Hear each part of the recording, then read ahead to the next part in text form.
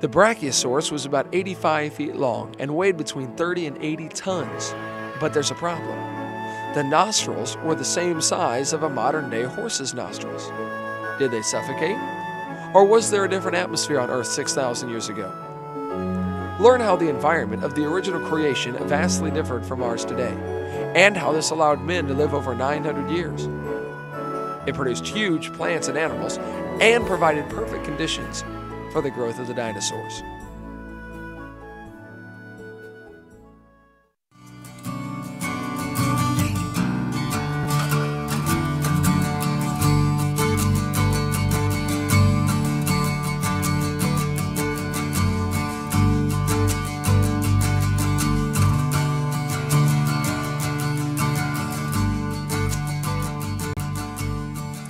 Well, thank you for joining us. My name is Kent Hovind. I taught high school science for 15 years, and now for 16 years I've been doing seminars on creation, evolution, and dinosaurs. And in this session, we're going to talk about what the Garden of Eden was like. Why did they live to be 900 years old before the flood came? What was different about that original creation that we're not seeing today? And tell you how you can take God's promise that He's going to restore the earth like it used to be. You can be in on that if you'd like. But first of all, this is not my wife. That's just a picture of her. We live in Pensacola, Florida, about to get hit by a tropical storm here in the next hour or so. We've had a couple hurricanes since I've been there. It's not too big of a deal. But I have 3 children, one of each. One of each. I got them all married off and the dog died, so I made it and I'm home free. And so far have 4 grandkids, and that's God's reward for not killing your own kids when you thought about it. So hopefully more coming. Got the whole tribe live right there. They all live right around me, and they all come over every day. It's wonderful. Got a great family. They all want to serve God with their life. The Bible says in Colossians chapter 1, by Him, talking about Jesus, were all things created. And they were created by Him and for Him. Jesus created everything. And Jesus said in Matthew 19:4, have you not read that He which made them at the beginning made them male and female? Was that really the beginning? Jesus said it was. The Bible says from the beginning of the creation, God made them male and female. The Bible teaches by one man, sin came into the world, and death by sin. By man came death. Evolution teaches death brought man into the world. The Bible says man brought death into the world. These two views are totally opposite. And the Bible says Adam was the first man. And he was 130 when Seth was born, and Seth was 105 when Enos was born. We covered all that in the last session. If you go through the Bible and add up the dates, it's not that hard to do. You'll come to a date of about 6,000 BC, or 6,000 years ago, 4,000 BC for the creation. That's the dates you get from adding up the ones given in the Bible. So we're going to cover a couple things now. What was it like before the flood came? Is it possible for a person to live over 900 years? You could learn a lot in 900 years. Many people have never thought of this, but do you realize that Adam spoke every language in the world? Because there was only one, okay? Married to the prettiest girl in the world too, by the way. But things were very different back then. Textbooks in school are going to tell your kids dinosaurs lived millions of years ago. Is that true? Well, if the Earth's only 6,000 years old, that can't be true. Where do dinosaurs fit in? Oh, we'll cover that in a minute. Did dinosaurs live millions of years ago, or have they always lived with humans? They just had a different name for them. They called them dragons. What was the original creation like? What did they eat before the flood came? What's it going to be like in the 1,000-year reign of Christ when the Lord fixes things back like they used to be? Where did all the water for the flood come from? And where did it go? And were there really giant people on this earth over 10 feet tall? Well, hang on. We're going to try to cover as much of that as we can here, so let's go. The Bible says in 2 Peter chapter 3, knowing this first, there shall come in the last days scoffers. Did you know there are people that scoff at the Bible? I deal with them on a regular basis. I attract them like a lightning rod. The scoffers out there, they hate me. I'm trying to be nice to them, okay, but they just don't like me. They don't appreciate this. What a nice, wonderful guy I am. Okay, the scoffers, the Bible says, are going to be walking after their own lust. You know, the reason people scoff at the Bible is not because of their science. They think it is, okay? But no, they scoff at the Bible because of their lust. They don't want God telling them what to do. That's the bottom line every single time. The scoffers are going to say, where is the promise of his coming? For since the fathers fell asleep, all things continue as they were from the beginning of the creation. That's an important phrase. We'll cover that on video 4. A very important phrase right there. But the scoffers are going to say, the way things are happening now is the way things have always been happening. Uniformitarianism. We don't have time to cover that now. We'll get to that in part 4. The Bible says the scoffers are willingly ignorant.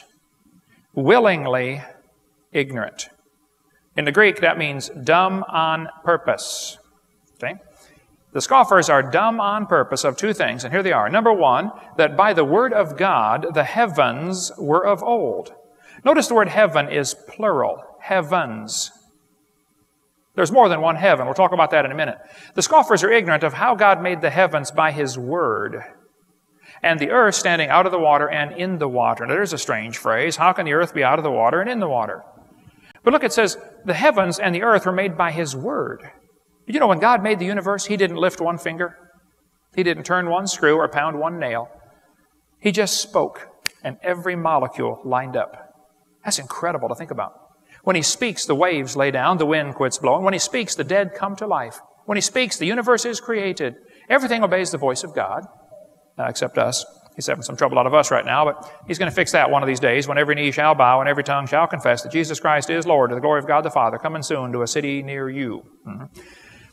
But the scoffers are willingly ignorant of how God made the heavens by His word, and they're ignorant of how the earth was standing out of the water and in the water. In other words, they're ignorant of the original creation. What was it like? We'll talk about that in a second. The second thing they're ignorant of is the flood.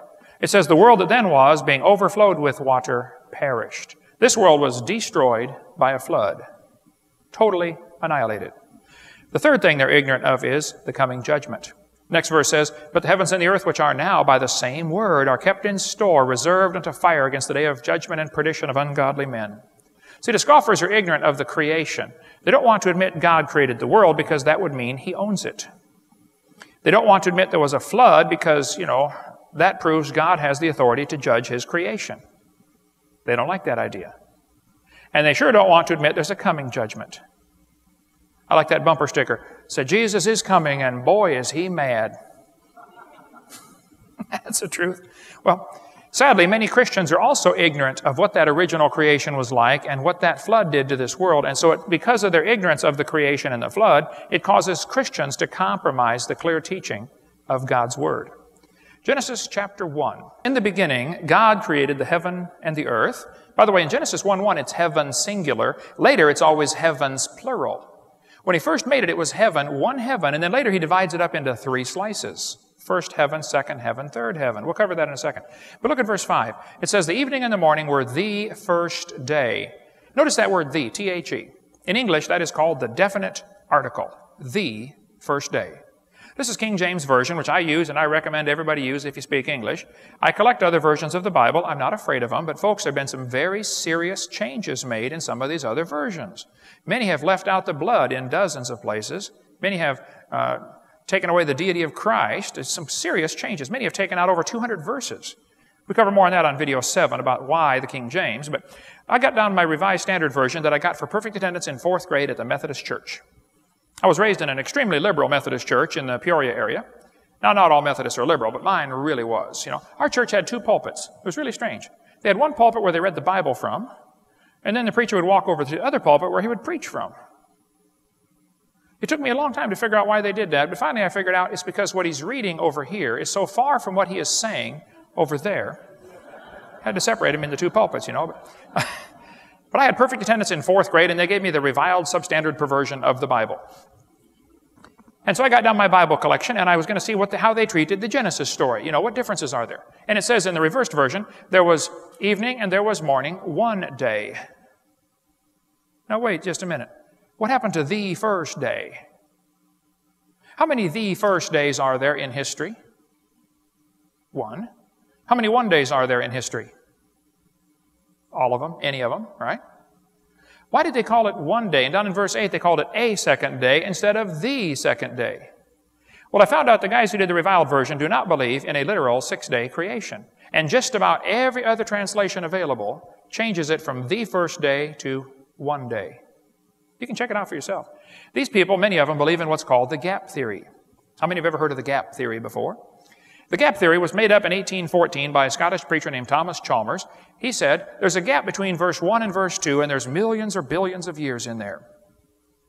Nobody thought of the gap theory till the 1800s, after it became popular to teach the earth was millions of years old. See, in 1795, a book was written that said the earth is millions of years old, and Christians, some of them believed it and said, wow, we've got to make the Bible say that. And so they scrambled with compromised positions. Gap theory, day-age theory, progressive creation. We cover more on that in a minute. But the gap theory was one of the ones came up with in 1814 to teach that maybe there's millions or billions of years between the first two verses.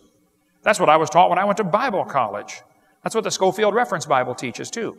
They say between the first two verses of Genesis, there is ample scope for all the geologic eras. They say there's a pre-Adamite rebellion, and the judgment of Lucifer happened. Now, just a minute. Was anybody here before Adam? Was there a pre-Adamite rebellion? And exactly when did Lucifer get judged and fall from heaven? Well, we better see what the Scripture says. Genesis 1:2 says, the earth was without form and void.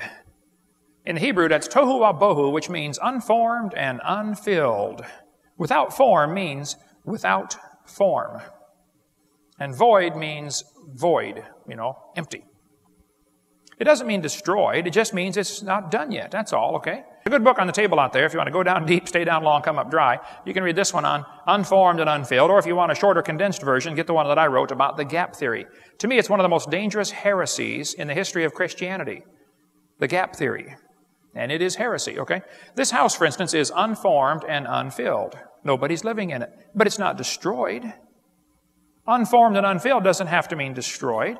Now, there is a verse in Jeremiah that uses the same phrase, without form and void. In this case, the Jeremiah passage is talking about a city that has been destroyed.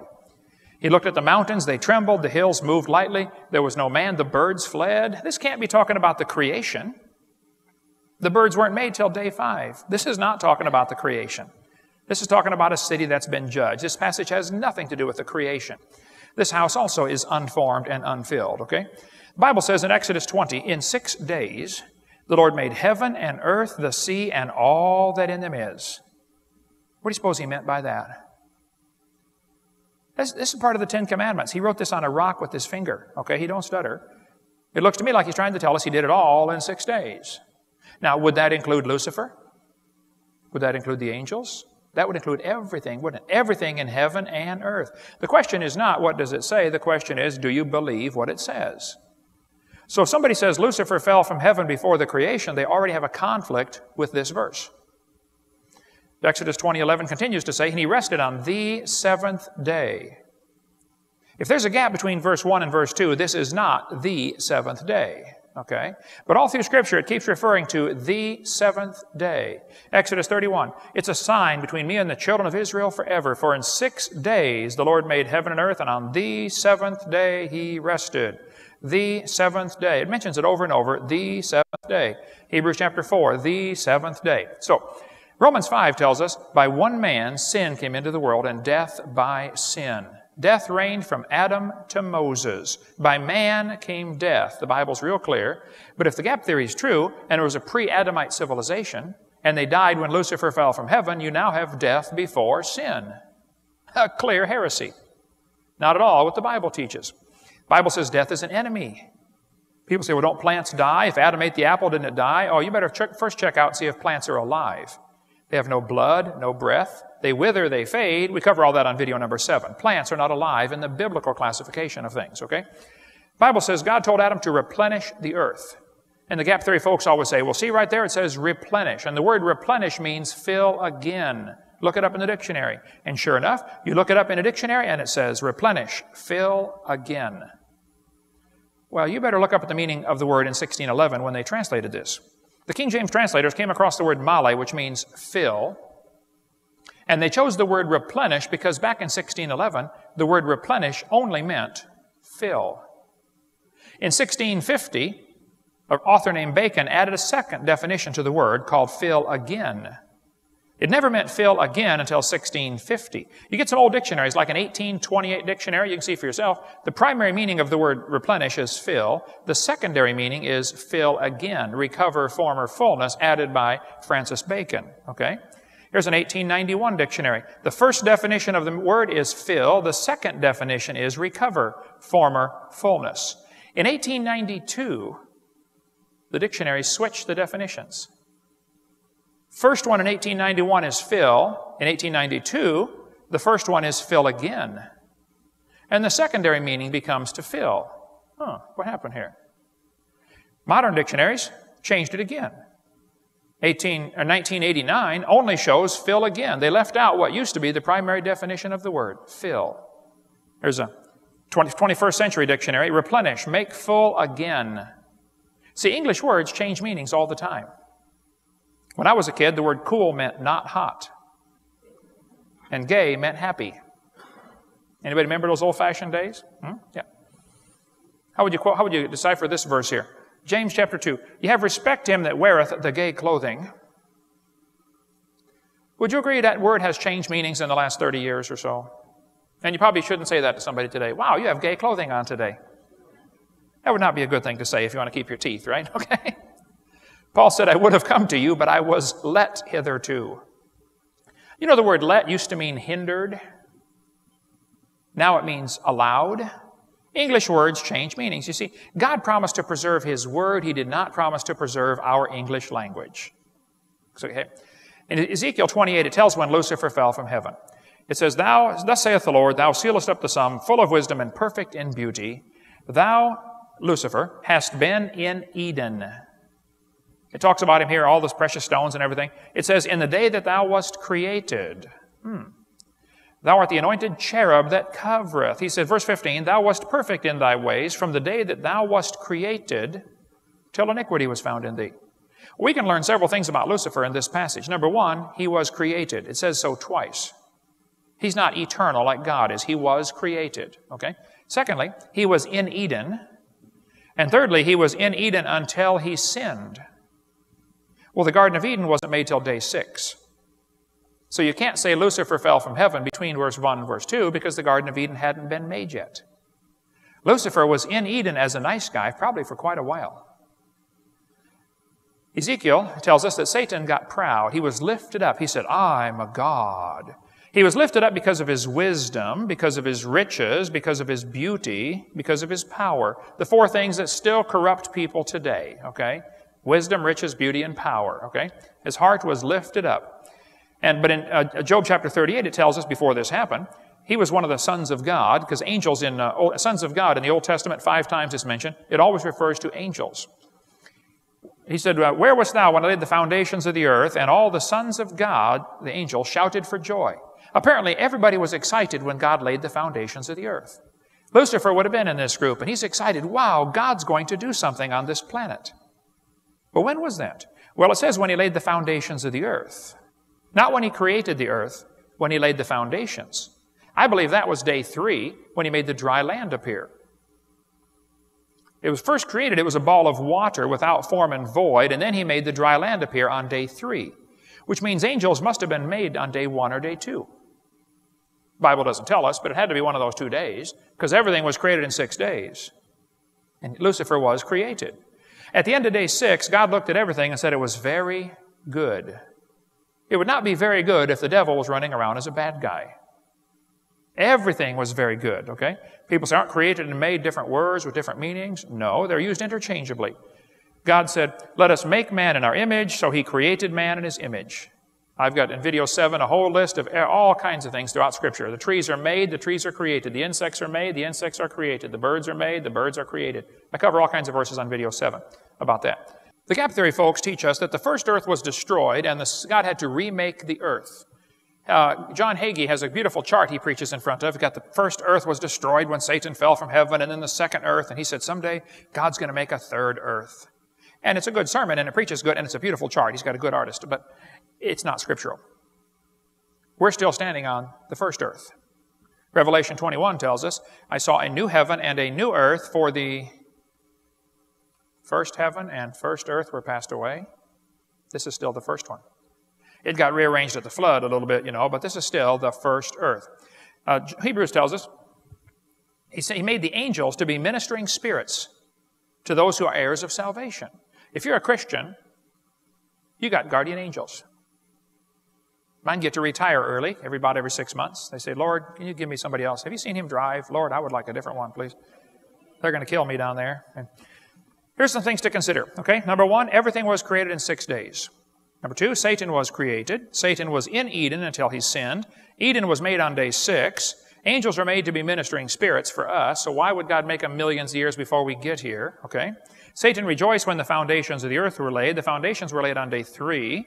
Everything was very good at the end of day 6, and Adam was 130 when Seth was born. And before that, Cain and Abel were born, but no dates are given. So if you put 2 and 2 together, you can figure out, Satan must have fallen from heaven probably about 100 years after the creation. He could not have fallen from heaven before the creation. It doesn't fit the other scriptures. 1 Peter 2 tells us, no prophecy of the scriptures of any private interpretation. 1 Peter 1:20, okay? So you got to take scripture with scripture, and that's the only way you're going to fit it together. Gap theory was invented by a Scottish theologian named Thomas Chalmers. It violates many scriptures. It puts death before sin. It has Satan fall before day 7. It has, there are lots of questions you can ask gap theory people if they believe this. Okay, you get my little book about the gap theory if you'd like more on that. The arguments for the gap theory are either extremely weak or wrong or involve adding to God's Word. I'm not aware of any arguments for the gap theory that hold up to a real scrutiny compared to Scripture.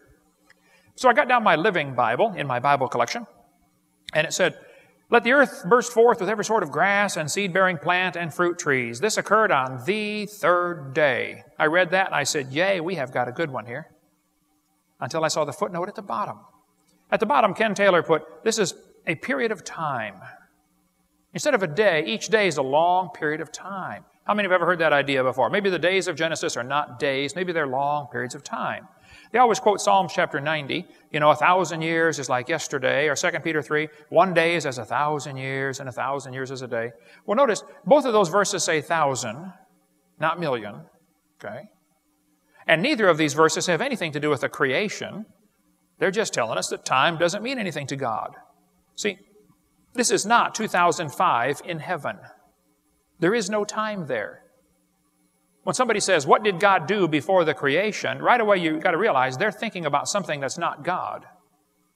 Because the God of the Bible is not affected by time, space, or matter. We are the ones that are locked into time, space, matter. God is not. If God is locked and limited by time, He's not God. So there is no time before the creation. God created time. We cover more on that on video 7 also. But see, one of these days, it's going to stop again. There'll be no time in heaven. We sing the songs, when we've been there 10,000 years. Well, it's a great song, and I love it, but it's not scriptural. We're not going to be there 10,000 years. We're just going to be there. No more time. First thing you do when you get to heaven, take off your watch and flip it over to the side. You won't need that anymore. Take out that pocket calendar, toss it over. You won't need that anymore. Never be late again. So before the creation, there was no time. At the end, there's going to be no time. The angel flew by and said, there shall be time no longer. Which means, if you really think about it, once upon a time, there was a time when there was no time. Even try to think about that one and your brain will start hurting. But here's the Farrar Fenton Bible from 1903. He said, by periods, God created that which produced the solar systems, then that which produced the earth. Does that sound like Genesis 1:1 to you? How about verse 5? This was the close and the dawn of the first age. The close and the dawn of the second age.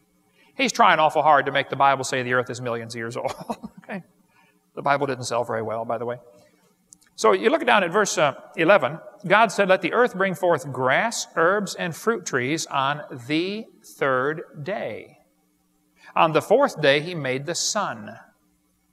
Now, if those days are millions of years, that's going to be kind of hard on them plants waiting for the sun to come up, don't you think? And on the 5th day, He made the insects, and they pollinate the plants. So if those guys teach the days are long periods of time, you got a real serious problem here, because now you got to have plants with no sun and no insects and birds to pollinate them, lasting for millions of years. That's a miracle. Big time miracle, I would say. No professor of Hebrew will tell you that the days in Genesis mean anything other than 24-hour days. Now, they might not believe that, but they know that's what the book teaches. The book clearly teaches the days of Genesis are normal days. They always say, doesn't the word yom mean, day? Could it mean like the day of the Lord? There is one reference out of the 1,800 times yom is used. It always means a day, okay? There are three meanings of the word day. 24-hour day. Jesus said, are there not 12 hours in the day? That's the daylight portion of the day. And then it says, in the day of the Lord. Now, is that talking about a long period of time, or is that also just one day? I don't know. I think that's just one day also. But certainly when it says evening and morning and the first day, the second day, there is no reason to say these days are anything other than 24-hour days, just like we have today. No verses in the Bible where the word yom is used indicate anything other than a 24-hour day. Get the Gap Theory book if you want to go down deep on that one, okay? Or my little booklet, The Gap Theory. James Hutton wrote a book in 1795, and people began to think the earth is millions of years old. Thomas Chalmers invented the gap theory to try to fit that into the Bible, and it's been swallowed by Christians ever since. It's not scriptural. And Darwin's book came out in 1859, and by then Christians had already accepted the idea that the earth is millions of years old. And so there was really no effective resistance to the evolution theory when it came out. The Christians didn't even fight against Darwin's theory, because they'd already accepted the age of the earth as being billions of years old. That's why I say it's a dangerous, dangerous heresy, okay? And today, 75% of kids from Christian homes that go to public schools are going to reject the Christian faith, mostly because of this great age of the earth issue, which we covered yesterday. How to prove the earth is not billions of years old. Hugh Ross, of course, teaches each of the days are long periods of time. He's got a website, Reasons to Believe. I debated him for 3 hours on the John Ankerberg Show. He won't do it again. I'll debate him anytime, anywhere. He's an extremely smart man. I'm sure he's a very sincere man, loves the Lord. I wouldn't question that. But he's wrong in what he believes. And just because somebody's nice and smiles and very smart doesn't mean they're right. Okay? Compare Scripture with Scripture. Search the Scriptures. Okay? See if these things are so. So, Genesis chapter 1 says, let there be a firmament in the midst of the waters, and let it divide the waters from the waters. Well, what is a firmament? Some people say it must be the dirt, because the dirt keeps the water away from the water. No, it's not the dirt. Read down to verse number 20, and it says, the fowls, that's the birds, fly above the earth in the open firmament of heaven. The birds fly in the firmament. The birds do not fly in the dirt. Okay, the birds fly in the air. So the first heaven is telling us right here is where the birds fly. Okay? The Scripture interprets itself. Okay? Second heaven is where the sun, moon, and stars are. God said, let there be lights in the firmament. Talks about the sun, moon, and stars. That's the second heaven.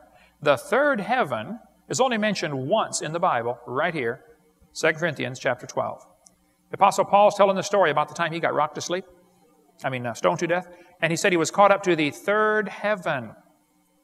3 heavens mentioned in the Bible. First heaven where the birds fly. Second heaven where the stars are. Third heaven where God lives. We're going to go up there one of these days. We're going to hear a trumpet blast. Doo-doo-doo. Lutherans take off first.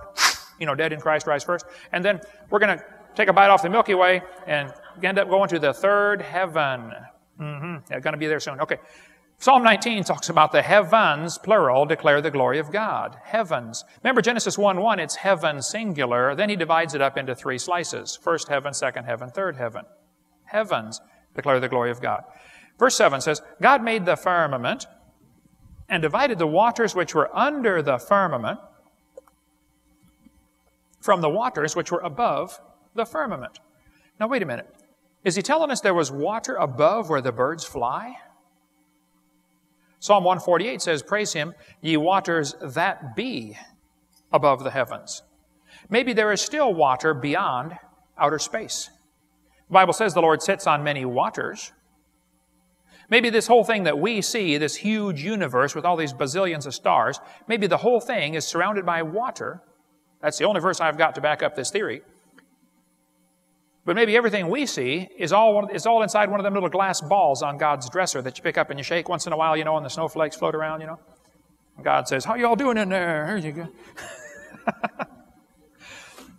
So 2 Peter tells us, the earth was standing out of the water and in the water.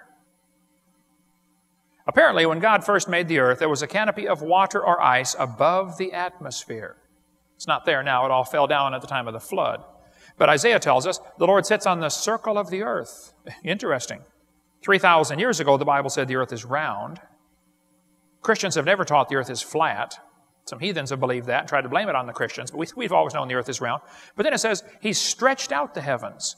17 times in the Bible it says he stretches out the heavens. Maybe that's why we have a red shift in astronomy. And people say, how did the light get from the stars to here? Oh, you got it all backwards. The Bible says God made the earth first and then the stars. So the question is, how did the stars get from here to there? Not how did the light get from there to here? Cover more on that on video 7. But he stretched out the heavens. Interesting. Today's atmosphere that we're breathing has 6 layers. Troposphere, stratosphere, mesosphere, thermosphere, exosphere, and ionosphere.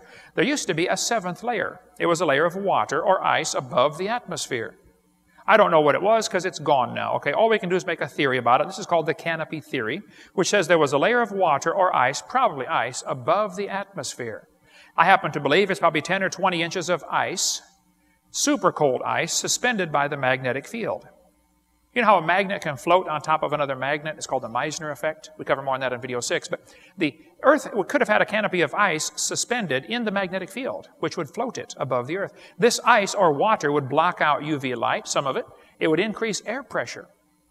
Today, the air is about 100 miles thick. It would squeeze it all down probably to 10 or 20 miles and double the air pressure on the surface. By the way, when the space shuttle blasts off and leaves all that exhaust behind, it's forming ice clouds. And the ice clouds float to the North and South Pole and hover there about 50 miles above the Arctic. Ice clouds that are floating, they won't fall. Apparently stuck in the magnetic field, I don't know. But article about that here. Josephus wrote in his book that the Hebrews believed when God made the earth on the 2nd day, he placed a crystalline firmament around it.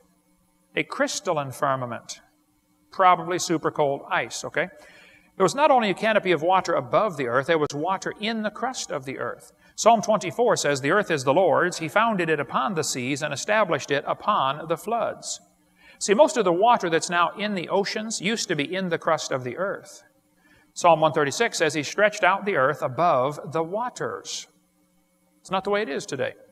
I believe the original creation had a layer of water above, maybe 10 or 20 inches, who knows, of ice probably. And then a layer of air to breathe, probably 10 or 20 miles, I don't know. And then dirt and rocks to stand on, the crust of the earth, which we still have. But inside the crust of the earth, there was water. That's the water that came shooting to the surface when the fountains of the deep broke open. By the way, there is still lots of water in the crust of the earth. Otherwise, you could not have hot water vents shooting up into the bottom of the ocean. If you have hot water squirting up into the bottom of the ocean, where does it have to be coming from?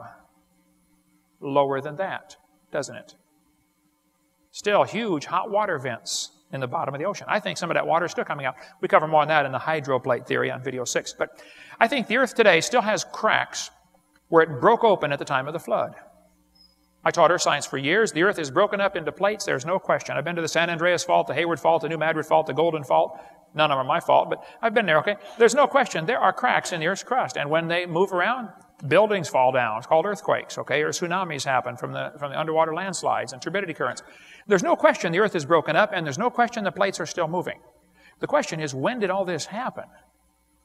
Now, the evolutionist will tell you this happened over millions and millions of years. The creationist says, no, all this catastrophe probably started at the time of that flood when the fountains of the deep broke open. That's what caused the fault lines.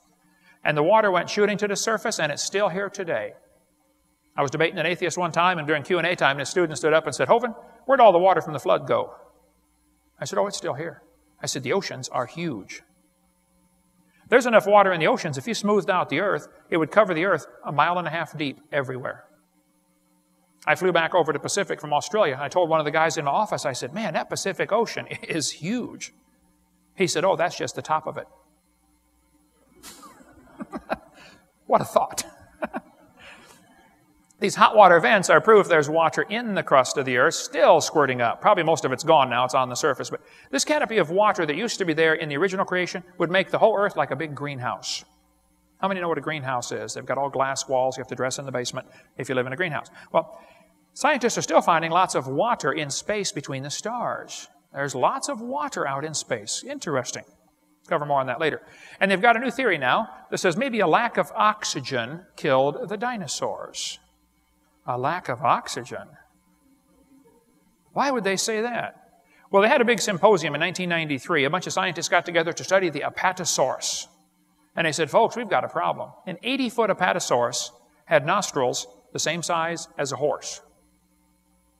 How is an 80-foot animal going to get enough air through nostrils the same size as a horse? He'd be sucking so hard trying to get a breath, it'd set him on fire from the friction from the wind whistling in there. They couldn't breathe. Well, apparently they did breathe because bones of dinosaurs are found all over the planet. Even in Antarctica and Alaska. I mean, dinosaurs lived everywhere, okay? So how could an 80-foot animal get enough air? Well, today he probably couldn't. Not to get 80 feet long. But I think before the flood came, they had this canopy of air or of water or ice that would increase air pressure. Plus, they had richer oxygen. You know, when they drill into the amber, how many saw the movie Jurassic Park, you know, where they drilled in to get the mosquito blood out? Sometimes in amber, which is petrified tree sap, they find air bubbles in the amber. When they analyze the air bubbles, they find out they're 50% more oxygen than we have today. Today, we're breathing 21% oxygen. Amber bubbles have 32% oxygen. Did you know if you lived in a world with double the air pressure and 50% more oxygen, just breathing would be exciting? Adam would go, wow, that was fun. Hey, Eve, let's do that again. Ready, go. The earth had more oxygen in the past than it does now. Now, you kids are going to be told in textbooks that the earth had no oxygen at the beginning when life was evolving, called a reducing atmosphere. That is baloney. We cover all that about video 4, about how life began. It could not have evolved with oxygen or without oxygen. But if you double the air pressure and increase oxygen, not only does your hemoglobin take on oxygen like it's supposed to, your plasma will get oxygen saturated, which means you could run hundreds of miles without getting tired. Adam and Eve didn't need a car. They could run to grandma's. Only they didn't have a grandma. Or mother-in-law, by the way. That's why it was paradise. Actually, my wife had a great mother-in-law. But I think before the flood came, I think things were a whole lot different. With increased oxygen, you would heal up much faster. How many of you remember baby Jessica that fell into the well in Texas? 18 months old, her left leg slipped down in a pipe, her right leg came up behind her, and she did the splits as she slid down inside an 8-inch steel pipe. She went down 20 feet and was stuck there for 2.5 days. They tore up the whole neighborhood trying to get that kid out of that well. It was on the news about every 15 minutes. Remember that? You know, baby Jessica's still alive. When they finally got her out of that well, lots of her body had turned black from lack of circulation. Her right leg was totally black, because it had been twisted around and stuck in her face from behind, doing the splits. One of the doctors said, we have to cut her leg off immediately. Another doctor said, hey, before we cut the leg off, let's just try putting her in a hyperbaric oxygen chamber. You know what? Hyperbaric oxygen. They put Jessica in one of these chambers, filled it up full of pure oxygen, and pumped it up to double normal pressure. Within a few hours, her leg turned pink. They restored circulation. They saved her leg. They did have to amputate half of her little toe, okay? They couldn't save that. It beats losing a leg by a long shot. By the way, do you know what you call a girl if one leg is shorter than the other? Eileen. Just a little bit of trivia there, okay? There's a chamber in Pensacola, Florida. This one in Pensacola holds 30 people in an emergency. A lot of hospitals are getting these hyperbaric chambers. Does UT Medical Center have a hyperbaric chamber? They do? You know how big it is? Does it 1 or 2 or 3 person or 1 person? Okay. West Germany is treating stroke patients with hyperbaric oxygen, getting incredible recovery from strokes. In England, they're treating multiple sclerosis. They treat all kinds of diseases with hyperbaric chambers. In India, they're treating leprosy, getting incredible results. Here's a kid being treated for cerebral palsy with hyperbaric oxygen. Doctors have discovered if they add more oxygen during surgery when the person's under anesthetic, only half as many patients get infections and only half as many people get nauseated, just by giving the sleeping patient more oxygen. Interesting. There's a chamber in New York that treats autism with hyperbaric oxygen. Hyperbaric therapies use as healing tool grows, article says. Here's a single-person chamber. Did you know the Dallas Cowboys have a hyperbaric chamber? Why would professional sports teams want a hyperbaric chamber? Well, because they've discovered their injured players will heal twice as fast. See, if you're paying the guy $1,000 a minute to go play with a ball, you want him out there playing with the ball. Okay, earning his $1,000 a minute or whatever they get. Here's Zach, somebody from the Dolphins.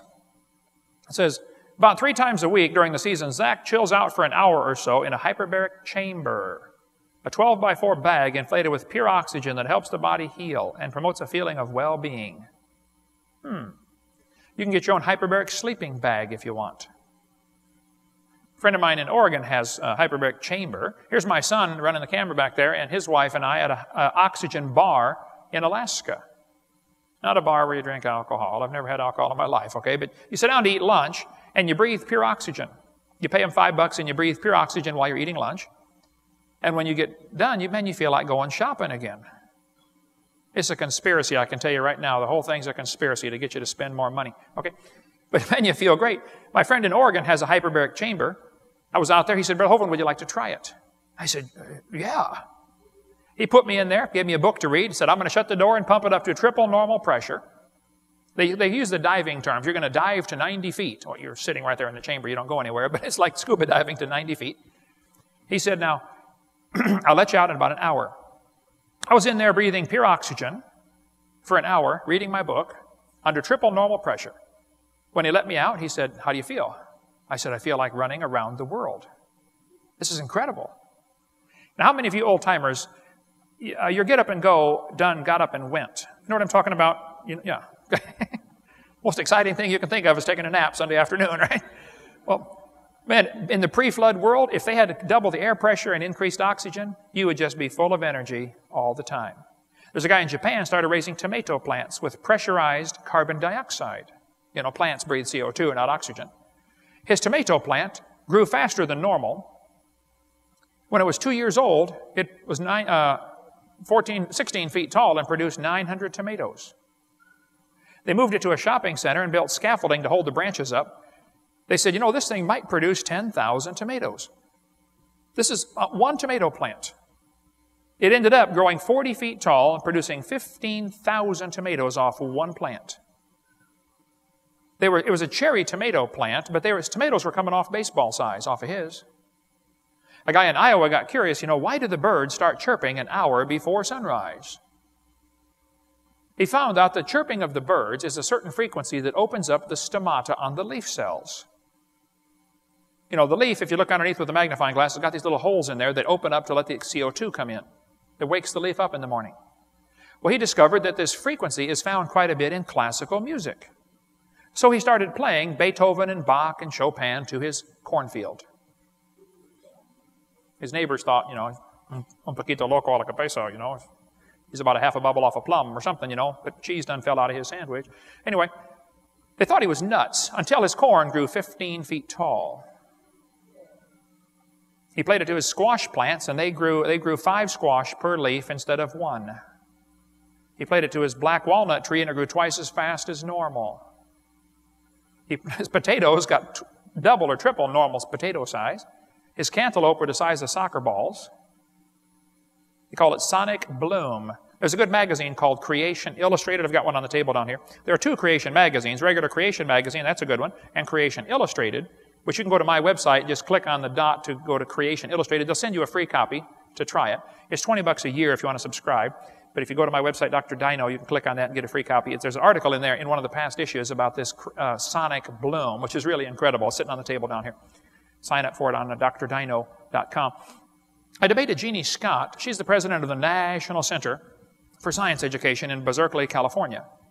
The National Center is a little bitty storefront building with 5 people in there. National Center for Science Education. But I debated Jeannie Scott in a debate, and she said, Dr. Hovind, there are 80 separate layers of coal in the Midwest. She's right. She said, if you look at the amount of coal in the world today, the entire biomass, all the plants of the world today, could not possibly be converted to that much fossil fuel. She's right again. There is so much coal in the world that if you took every tree and blade of grass and bush and squished it, you couldn't make all the coal. There are enormous volumes of coal in the earth. I said, Jeannie, you are right. She said, well, don't you see, Hovind, there had to be an enormous amount of time to lay down all the coal seams. Oh, no. Right there, she's wrong. You see, she's looking at today's world and assuming that's how it's always been. The coal we find in the ground today is a result of that flood, which buried the world before the flood, when they had lots more trees. There's a coal mine in Montana that is 10,000 square miles of coal up to 200 feet thick. Someone told me a few months ago they've now found a seam 300 feet thick. That's a lot of coal. A lot of coal. And sometimes in coal, human artifacts are found. This bell was found inside a lump of coal. This iron pot was found inside a lump of coal. The sole of a shoe found inside a lump of coal. We cover more on that on video 6 about coal formation. But the Bible says there were herbs, that's plants, over all the earth. It's not that way today. 70% of the earth is underwater, for heaven's sake. Okay, that's not covered with plants. The earth was covered with plants when God made it. Did you know they find leaves in Antarctica? 250 miles from the South Pole, they're finding leaves.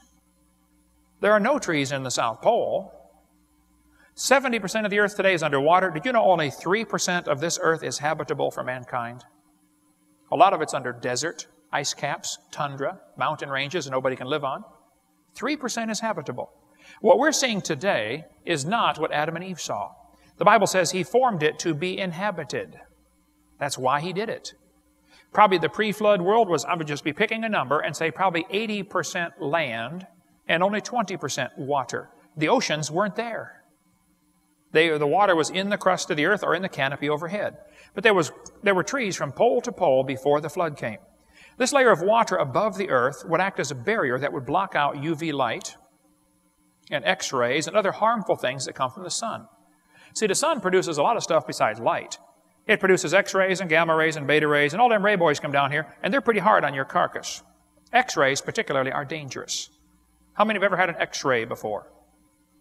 I broke 9 bones growing up. My brother broke 21. We played rough in our neighborhood. One of my neighbors shot his brother through the leg with a crossbow. He said, I didn't know it was loaded. How can you not know a crossbow was loaded? Oh, duh. Anyway, you go to the hospital and they say, take off all your clothes and put this little gown on. You put this little gown on, and they say, no, it doesn't quite come together in the back, it's kind of embarrassing. And then they say, now walk down the hall about 12 miles and you'll see the X-ray room. Well, if you make it all that way, they'll say, oh, we're so glad you made it. Would you please lay on this table? And they just got the table out of the freezer a few minutes before you got there. How many been on that same table? Now, you know what I'm talking about? It's ice cold. And he puts this weird machine on top of you, and the doctor says, okay, now take a deep breath and hold it. And he runs out in the hall. And he's got a lead apron on. You say, Doc, come here. Is this machine dangerous? He says, no, it's harmless. He's lying. You say, Doc, how does this machine work? He says, well, when I mash the button, X-ray bullets come out of that machine, and they're going to go right through your body like a machine gun, and we're going to blow you full of holes. Billions of them. Little tiny X-ray holes. We're going to actually make a shadow of what's inside your body. Which, by the way, is why many radiologists have a negative outlook on life. But we're going to blow you full of holes. But he knows it's dangerous for long-term exposure to X-rays. So that's why he's got the lead apron and runs out behind the lead wall. He don't want to get exposed to those X-rays. But a lot of people don't realize the sun X-rays us every day. We're being X-rayed right now. Now, concrete will stop X-rays and water will stop X-rays, but this roof on this church will not stop X-rays. They're coming right through the roof and right through your body. And you're being X-rayed as you sit there. Not a thing you can do about it. Well, I'll tell you in a minute what you can do about it. But your skin feels the full force of these X-rays. And your body has to fix the damage. I mean, you fix millions of holes in your skin every single day. Millions of them. And after 50 or 60 years, or 70 or 80 for sure, everybody around you starts to notice you are losing the battle for damage control. Your skin begins to wrinkle up. You say, Brother Hovind, I don't want to get old and wrinkled. Okay. If you don't want to get wrinkled, there are 3 things you can do about it. Number 1, you can die early. Number 2, you can carry a lead or a concrete umbrella over your head at all times. Do not ever get exposed to the X-rays. Or number 3, you can do what Elizabeth Taylor has done. How many have ever heard of Elizabeth Taylor, the movie star? Somebody told me years ago she's got a hole in her forehead. Every morning she fills it in with caulk and covers it up with makeup, and it's really tough to see, but, it's top secret, actually. But I was at Walmart one time, checking out, trying to, check out a Walmart, and there's all these magazines right there beside me, and one of them had Elizabeth Taylor's picture on the front. She was getting married for the 40th time or something, and I thought, hey, I'm going to check this out. I heard about this hole in her forehead, but, I wanted to see it for myself. So I got my Swiss Army knife out, which has a magnifying glass on it, and I picked up the magazine, and I began staring at her forehead. People are walking down the aisle looking at me. I said, hey, what's the matter with you? I'm just looking at a magazine, huh? Go shop, right? I looked at it for a while, and I finally figured out what the hole was. I was so proud of myself. That lady has had so many facelifts down through the years trying to get rid of the wrinkles. It's her belly button right there. Hey, go to Walmart. She's probably getting married again this week. You can see her picture on there. You say, well, Brother Hovind, I don't want to get old and wrinkled. Oh, I'm sorry. If you get old, you're going to get wrinkled, okay? You might as well get ready for it. But that didn't happen before the flood. The Bible says before the flood came, they lived to be over 900 years old and probably didn't wrinkle. One guy is going around, claims he's a creationist. He says, now, folks, they didn't really live to be 900. They counted every month as a year. They used a lunar calendar, and you have to divide those numbers by 12. Wow, that's an even bigger miracle. Enoch was 65 when he begat Methuselah. Two of these guys are 65. Let's see, divided by 12? That makes him 5.5 when he became a daddy. I doubt that real seriously, okay? I'd have a hard time believing that. No, they really were living to be 900, and they got bigger. Here's Me by Robert Wadlow, tallest man in this century, 8 foot 11 1/4, had a size 37 shoe. Pretty big boy, okay? Robert Wadlow would have been just a few inches shorter than Goliath, who was about 9 foot 5 or 6. Robert Wadlow, at age 12, was the world's tallest Boy Scout. Here he is, age 12, with his Boy Scout troop. We would consider that gigantic at almost 9 feet tall, wouldn't we? But I think before the flood, they got even bigger than that. Here's a skeleton of a man 11 foot 6 inches tall. Well, long, not tall. He's laying down now. 11'6". How'd you like to have one of those guys on your basketball team? Well, UT would be the champs from now on, wouldn't they? 11 foot 6. Now, sometimes the women get upset with me and they say, Hovind, you said that was a skeleton of a man. Maybe it was a woman. Well, I taught biology and anatomy, okay? I happen to know how to tell the difference between a male and female skeleton. It is not the number of ribs. Only Adam was missing a rib, and only for a short time. Because there's only one bone in the human body that'll grow back if you take it out. Your lower rib will grow back if you remove it. Lizard's tail grows back if you cut it off. The lower rib will grow back if you take it out. Well, you'd almost think God knew what he was doing if you didn't know better.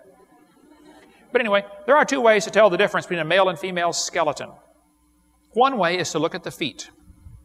If they're pointed toward the mall, it's a woman. The other way is to look at the process on the temporal mandibular joint. If that joint right there is worn out more, it's a woman. One lady said, that's because we have to tell you men everything twice. You don't listen first time. Guilty, guilty. Tallest man today, it was 8'4" when this picture was taken. I've been told he's now 8'7", living in Ukraine. Pretty good sized boy. 8'7", big hands. There he is trying to use a cell phone. That'd be tough, wouldn't it? Roman Emperor Maximus was 8'6", 2,000 years ago, where we get our word maximum from. A 9 foot 8 inch skeleton was found in Indiana. 2 skeletons 9 feet tall, found in Virginia City. Every skeleton found in this mine, in this burial mound in Louisiana, 20 skeletons were found, all of them 9 feet tall. Skeleton 10 feet tall, found in Humboldt Lake, Nevada. And in Guam, they have a legend that the giants used to live on the island of Guam and built these big latte stones over there. In Indiana, 8 giants were found, ranging from 8 to 9 feet long, wearing heavy copper armor. The museum was not interested in them. Why would a museum not be interested in 9-foot skeletons to put on display? Could it be that there's a theory called evolution which says we started off small and we're getting bigger? Which makes us feel important, of course, We're evolving. Ye shall be as gods. You're getting better. Could it be the truth is exactly the opposite? People were much bigger before the flood and now we're getting worse? And maybe they're trying to hide that? A 12-foot skeleton found in Lompoc Rancho, California. Another 12-footer found in Tucson, Arizona. The guy had 6 toes. 6 fingers, 6 toes, and a bird-shaped headdress. When the Mexicans, Cortez, went to Mexico and conquered part of it, the people who lived there said, oh, there used to be giants that lived on this continent. They brought a bone of one of these guys out. Just the thigh bone was as tall as Cortez. Just the thigh bone. And he said, I'm a man of good size. He said, I'm a good-sized guy, and this was the same size as me. This is a giant block of rock. Who on earth is moving these things? Consider that's a camel in front of it for scale. Who's cutting and moving these things? This is a 39-pound axe head. Swing a 10-pound sledge for a few minutes and see why I'm wondering who's swinging a 39-pound axe head. This is a stone designed to be held between the thumb and finger for chipping. The Smithsonian is responsible for hiding most of the discoveries of giant humans. They don't want people to know about these giants because it goes against the evolution theory. This skull used to be on display in Winnemucca, Nevada until a few years ago when they took it down. It's in the basement. You have to specially ask to see it. A giant human skull. Here's a normal human thumb bone. Underneath is a giant human thumb bone. This is part of a skeleton found at a grave in Turkey right near Mount Ararat. The government of Turkey says they have found the grave of Noah. The skeleton was 12 feet tall. Now that would make his cubit a little bigger, wouldn't it? People say 1 man and 3 boys could never build a boat that size. You didn't see those boys. Hey, Bubba, bring me that tree, would you? Sure, Dad. Where do you want it? We've got a replica of a thigh bone in our museum from a guy that would have been about 13 feet tall. If you meet a guy like that, call him Sir. There's an article on the table all about it down here if you want to read more on this one. These jawbones are on display at a hotel in Turkey, 6.5 inches across the TMJs. Any one of you could put your head inside the jaw and bounce it around. Waukesha, Wisconsin. They found a human skull 3 times the size of ordinary humans, found in an Indian burial mound. Giants were on the earth in those days. That's what the Bible says. There were giants here. Well, the Bible says we're made in God's image. Now, if we're made in God's image, why do we pay to teach the kids that this is Grandpa? What is the truth about the cavemen? Where do cavemen fit into this picture anyway? I mean, if the Bible's true and the earth's only 6,000 years old, what about the cavemen? Oh, we'll cover that after a quick break. Cavemen coming next.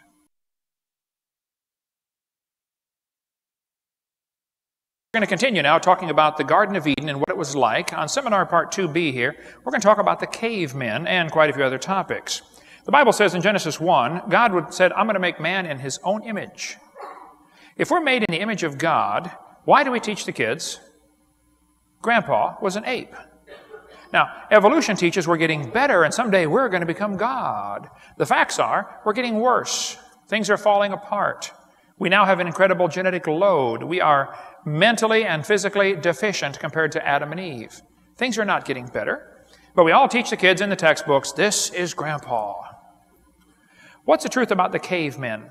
Is it possible for an ape-like creature to turn to a human?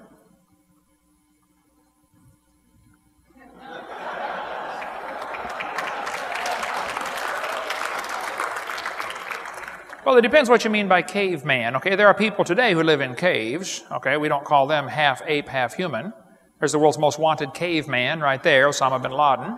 There's a former caveman. I think someone's trying to make a monkey out of us. Was your ancestor an ape-like creature? I don't think so. Let's talk about a few of the so-called cavemen. We could spend hours on this topic, but we got more to cover here. Nebraska man was used for years as evidence for evolution. All they found for Nebraska man was 1 tooth. That is the entire Nebraska man right there. 1 tooth. Then they built an entire man from that 1 tooth and later made him a wife. Now you have to really be good to know what his wife looks like from his tooth. Okay, but these are professionals. Don't question them, okay? They know what they're talking about. Later they found out the tooth actually came from a pig. There's the real Nebraska man right there. How about Piltdown man, named after the gravel pit it was found in Piltdown, England. Somebody took a human skull and an ape's jaw, they filed them down and fooled everybody. In 1912, they discovered the Piltdown man. It was in the New York Times. Darwin theory proved true from the Piltdown man. It was going to be used in 1925 at the Scopes monkey trial as part of the evidence for evolution. But the judge said the question is not, is there evidence for evolution? The question is, did he violate the law of teaching? So he was found guilty of breaking the law. The teacher was John T. Scopes down here in Dayton, Tennessee. But Piltdown Man was a hoax.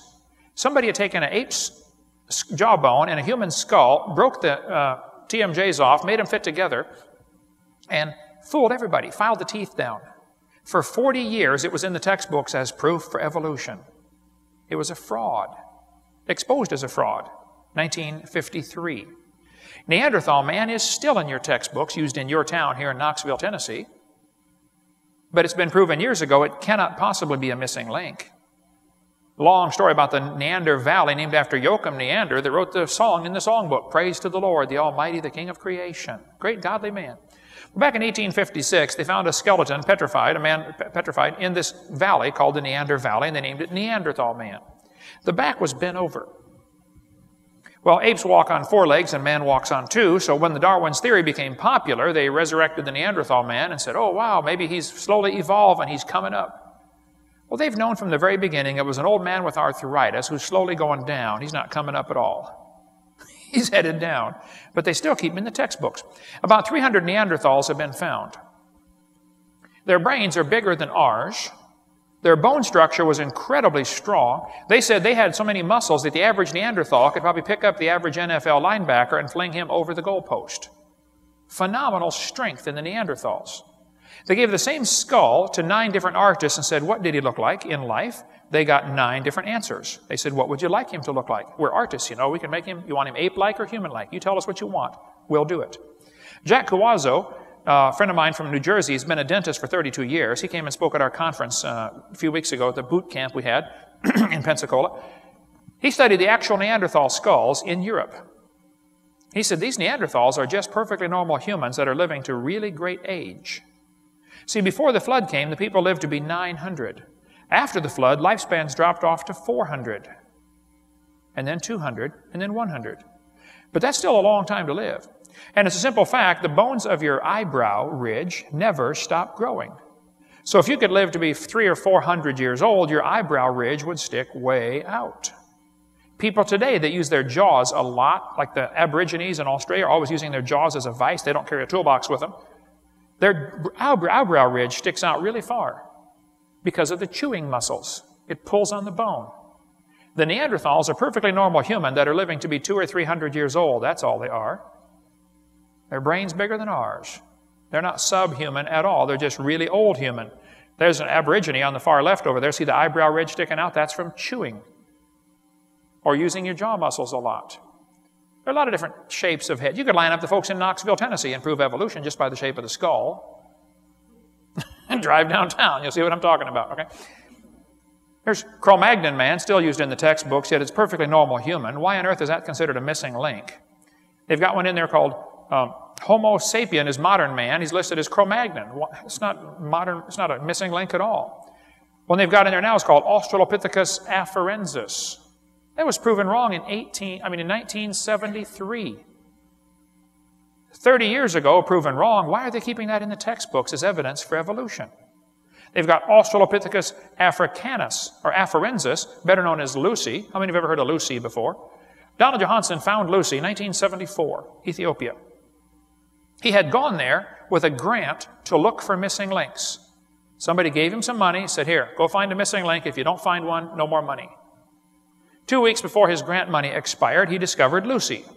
Highly motivated, I suspect. And that would be a suspect, by the way, in a court of law, you know. Lucy was 3 feet tall. It was obviously a chimpanzee of some kind. Now, the bones of the skull were crushed thoroughly. Could not tell anything about the skull. But when they put it together for your kid's textbook, they can make it half human, half ape. They named it Lucy because they were listening to the song, Lucy in the Sky with Diamonds. Very popular back then. Which, by the way, has the initials LSD, which they must have been on when they found this thing. But the knee joint that was labeled Lucy's knee in National Geographic was actually found 1.5 miles away and 200 feet deeper. But National Geographic labeled it Lucy's knee. It's not Lucy's knee. It's 1.5 miles away, for heaven's sake, okay? There's quite a controversy about that knee joint still. But the knee joint is the best evidence they have that Lucy was becoming a human. Because an ape has the lower and upper leg that are in a straight line with each other. A human leg goes up to your knee and angles off to the side because your hips are wider than your knees. Lucy's knee angled off to the side, the femur angled. And Donald said, see, that proves she's becoming a human. No, any monkey that climbs trees has an angled femur. What he found was a tree-climbing monkey. It's not proof it's becoming a human. He said, well, the bones are slightly bigger than a regular ape. Well, that's true. It doesn't prove it's becoming a human. The bones of a Clydesdale are slightly bigger than a regular horse. It doesn't prove it's becoming a truck, for heaven's sake, okay? What he found was a heavy-duty chimpanzee, and probably the pre-flood chimpanzees, and everything was probably more heavy-duty. If they're living longer, much healthier, that's all he found. There are big horses and little horses today, by the way. St. Louis Zoo put human feet on their Lucy display. Not one foot bone or hand bone was found. Not one. Every other Australopithecine that's been found has curled toes. Professor Menton at Washington University said the statue is a complete misrepresentation. That's a big fancy word for lie. I prefer smaller words. It's a lie. The zoo director said, zoo officials have no plans to knuckle under. We cannot be updating every exhibit based on every new piece of evidence.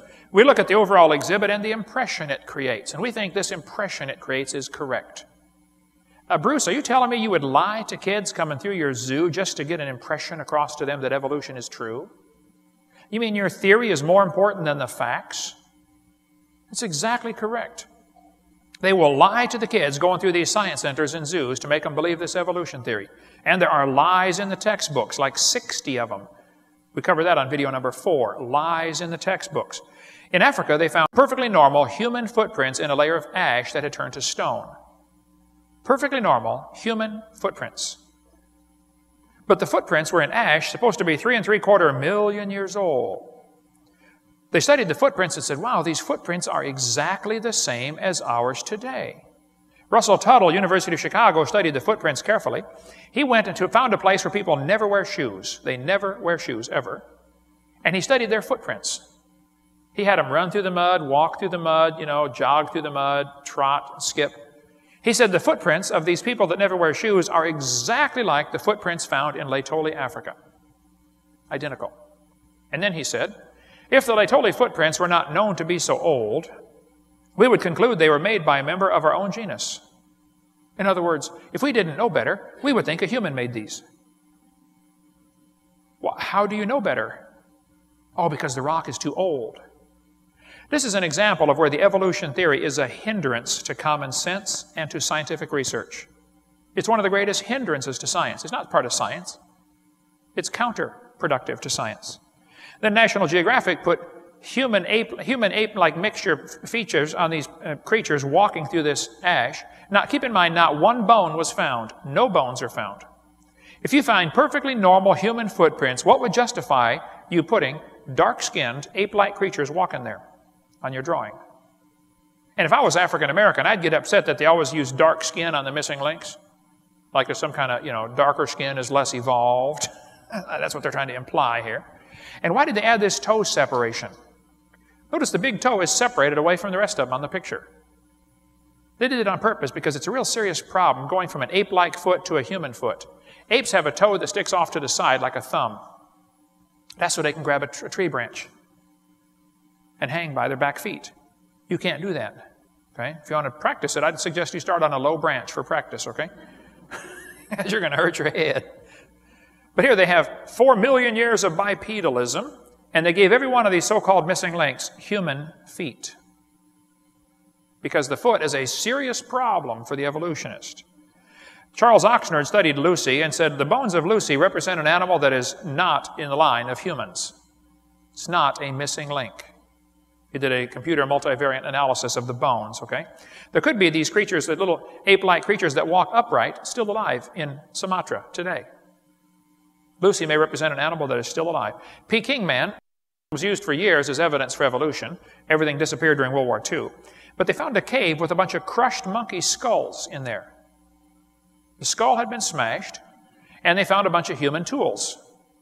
And so some brilliant scientist said, wow, these monkeys are learning to make tools. Oh, and they're practicing on their head. Yeah, that's a good one. Let's keep that one right over here. Well, duh. They didn't tell anybody. They found 10 normal humans in the same cave, skeletons of humans.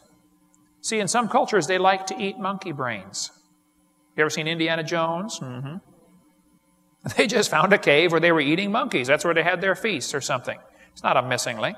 Homo erectus is still in the textbooks. Homo erectus used to be called Java man. Then they changed it to Pithecanthropus erectus and now called Homo erectus.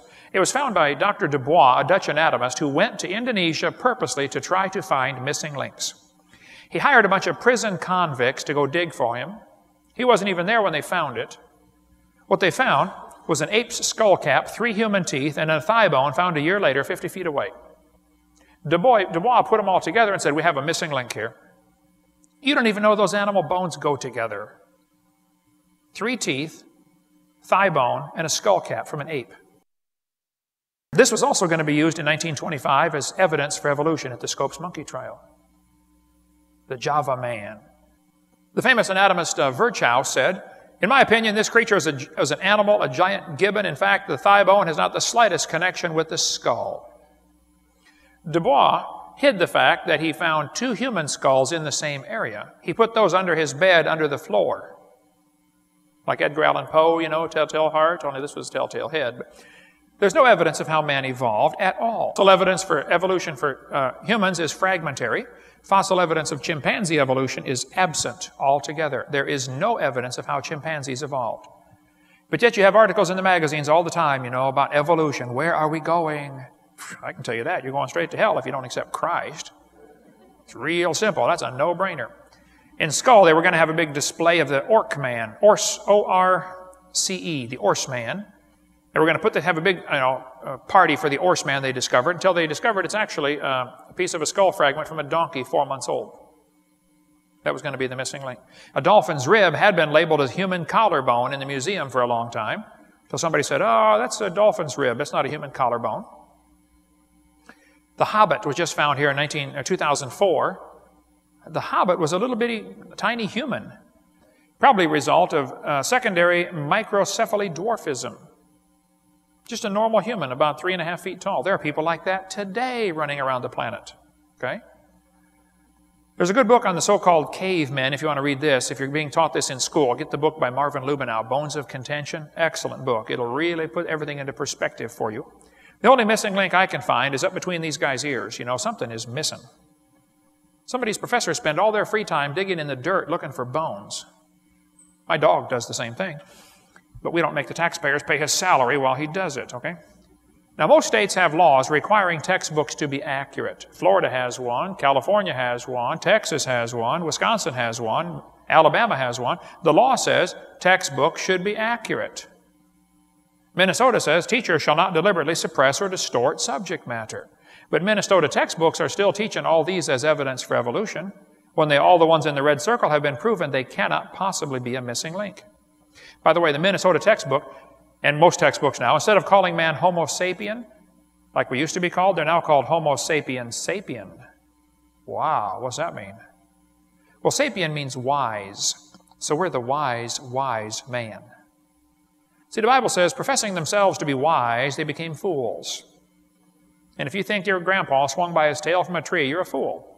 Plain and simple, okay? This textbook says, he's the daddy of us all. Oh, that's silly. You don't know he's the daddy of anybody.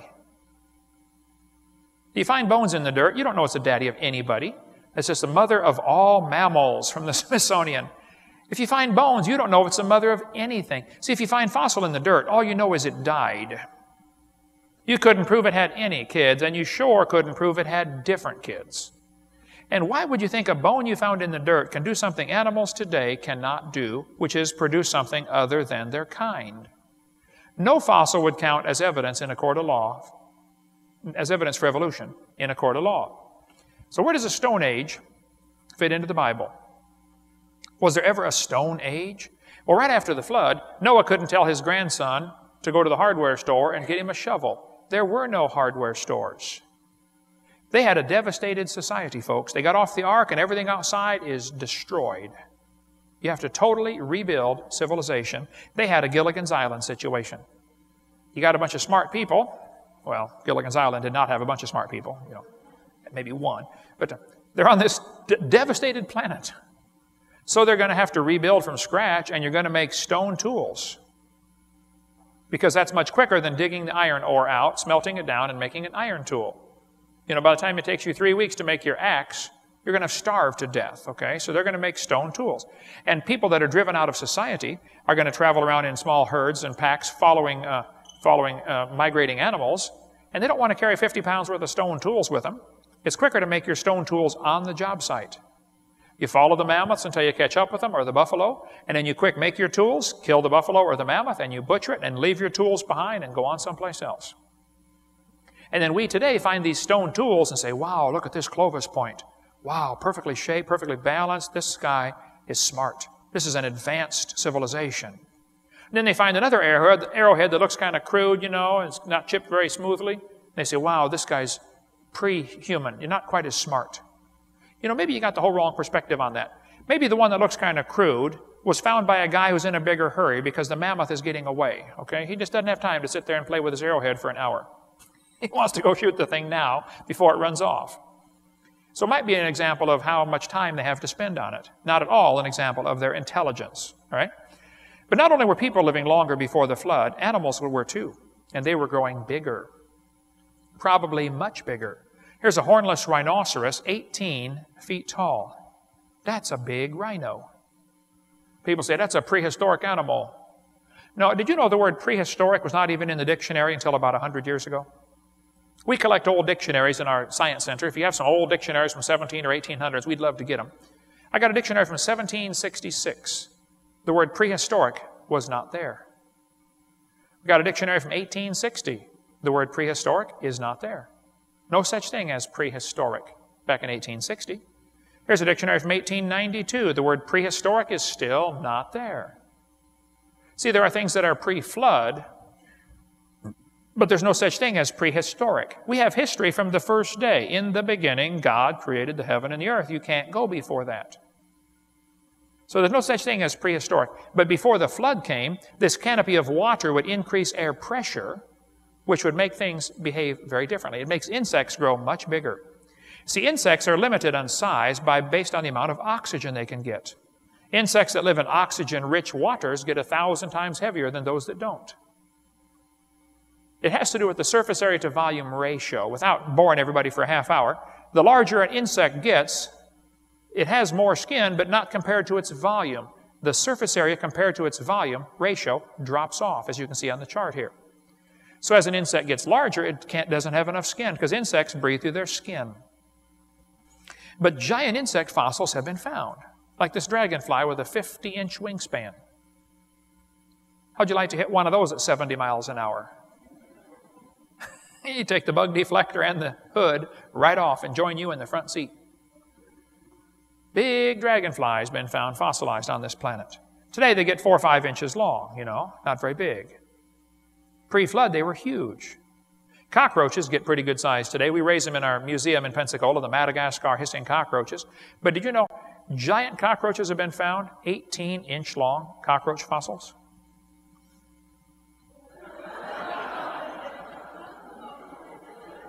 You didn't call Orkin in those days. You called the National Guard to come exterminate the house, okay? Giant fossil centipede, 8.5 feet long, was found. Grasshoppers, 2 feet long, have been found fossilized. You can make a meal out of those.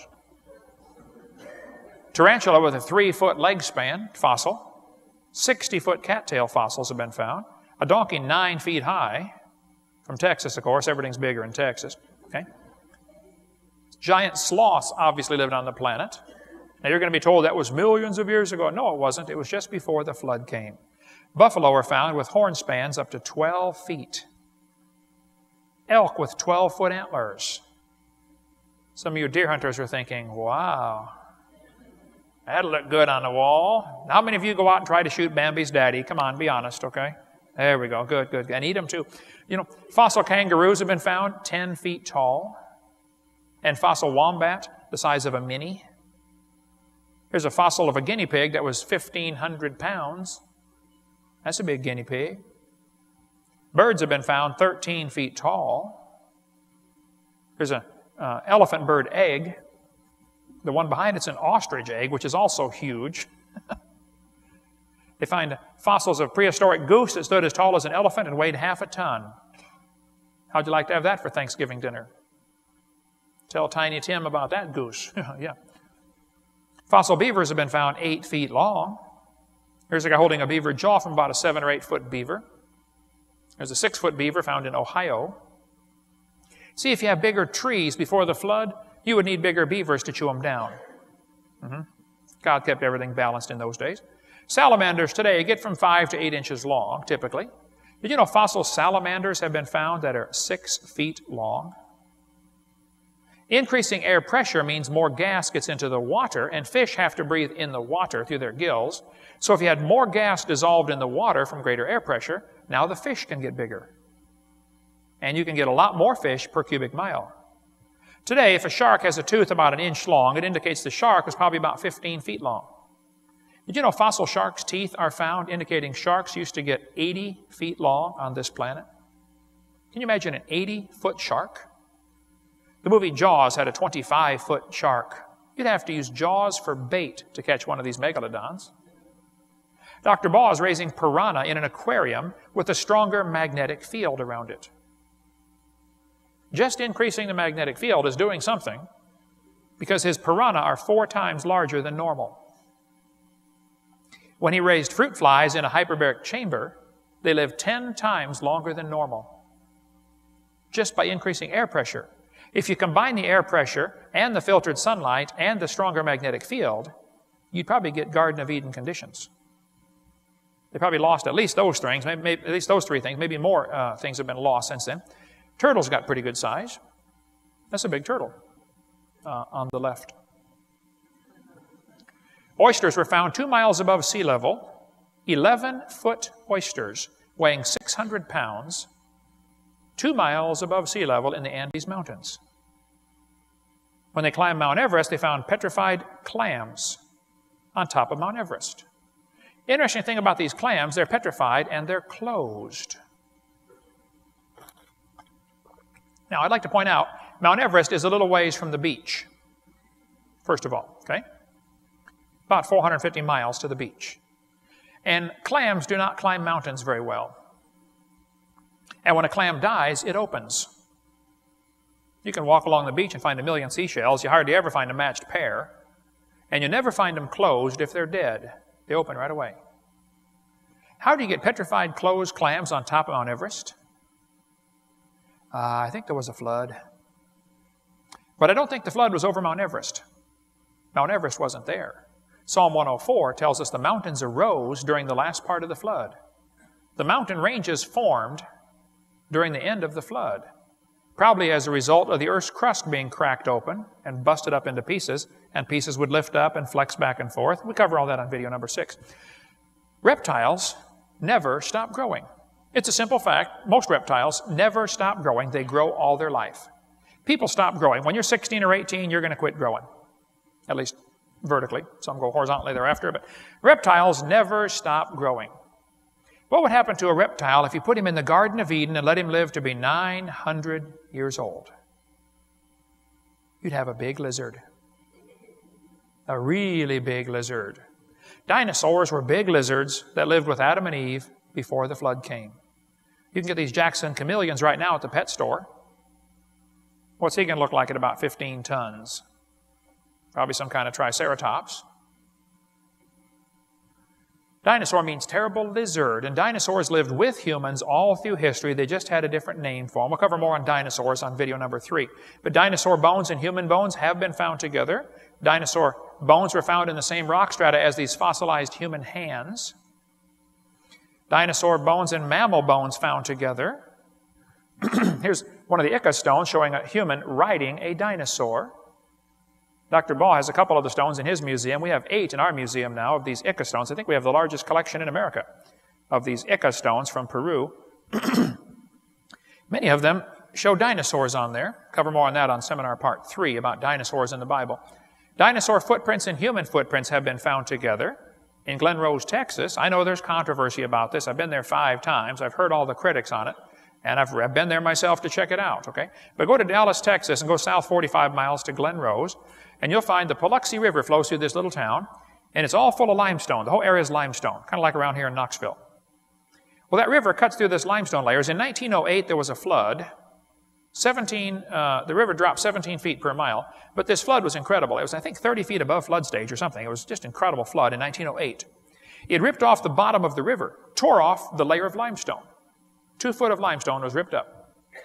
Underneath was a new layer of limestone, and when the river dried up that next summer, they discovered there are hundreds of dinosaur footprints. Dinosaur footprints. It's called Dinosaur Valley State Park. There's a book on the table right there if you want to read more about it. They chiseled out lots of the footprints and took them to museums to save them so they wouldn't get eroded by the river. Took out huge blocks in the 1930s and set them up under dinosaur skeletons. Footprints are big. Here's a little kid taking a bath in one. But sometimes in this area they find human footprints with the dinosaur footprints. Human tracks and dinosaur tracks together. We could spend all day talking about this. There's been thousands of reports on this thing made. Some believe it, some don't believe it. Here's a trail of human tracks and crossing a trail of dinosaur tracks. And the human footprints, some of them are pretty good size, and occasionally they're found inside the dinosaur footprint. Well, if you're running through the mud to escape the flood, that's the logical place to step, right where somebody else already stepped, just like walking through deep snow. And I think a lot of people get the wrong idea. They think Noah got in the ark, the rain started, and everybody died in the first 10 minutes.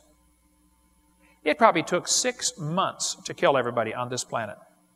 They'd be running, looking for high ground. The water kept coming up. See, the rain was 40 days, but the Bible says the water kept coming up for 150 days. Because most of the water is coming from inside the crust of the earth, up through the fountains of the deep. The flood, the rain did almost nothing for the flood. It was water from inside that caused the flood. It probably took 6 months to kill everybody. So they'd be running, when the tide goes down, they'd run to higher ground. And pretty soon they'd be fighting for this higher ground, which is becoming more and more scarce. But the footprints are pretty good size. We sell castings of this one. If you want to get one, it's in our website, Dr. Dino. You can see the size 24 human footprint. We had a kid try to fill it up one time, couldn't quite do it. Had a size 18. They chiseled out rock ledges and found more footprints underneath the undisturbed limestone. One of the footprints was sawn across the toes. They looked at it end grain, and you can see where it squeezed down and distorted the lamination lines. I know there's arguments about it. I've read, I think, everything on the topic. Sure read a lot, but I'm very convinced they're legitimate.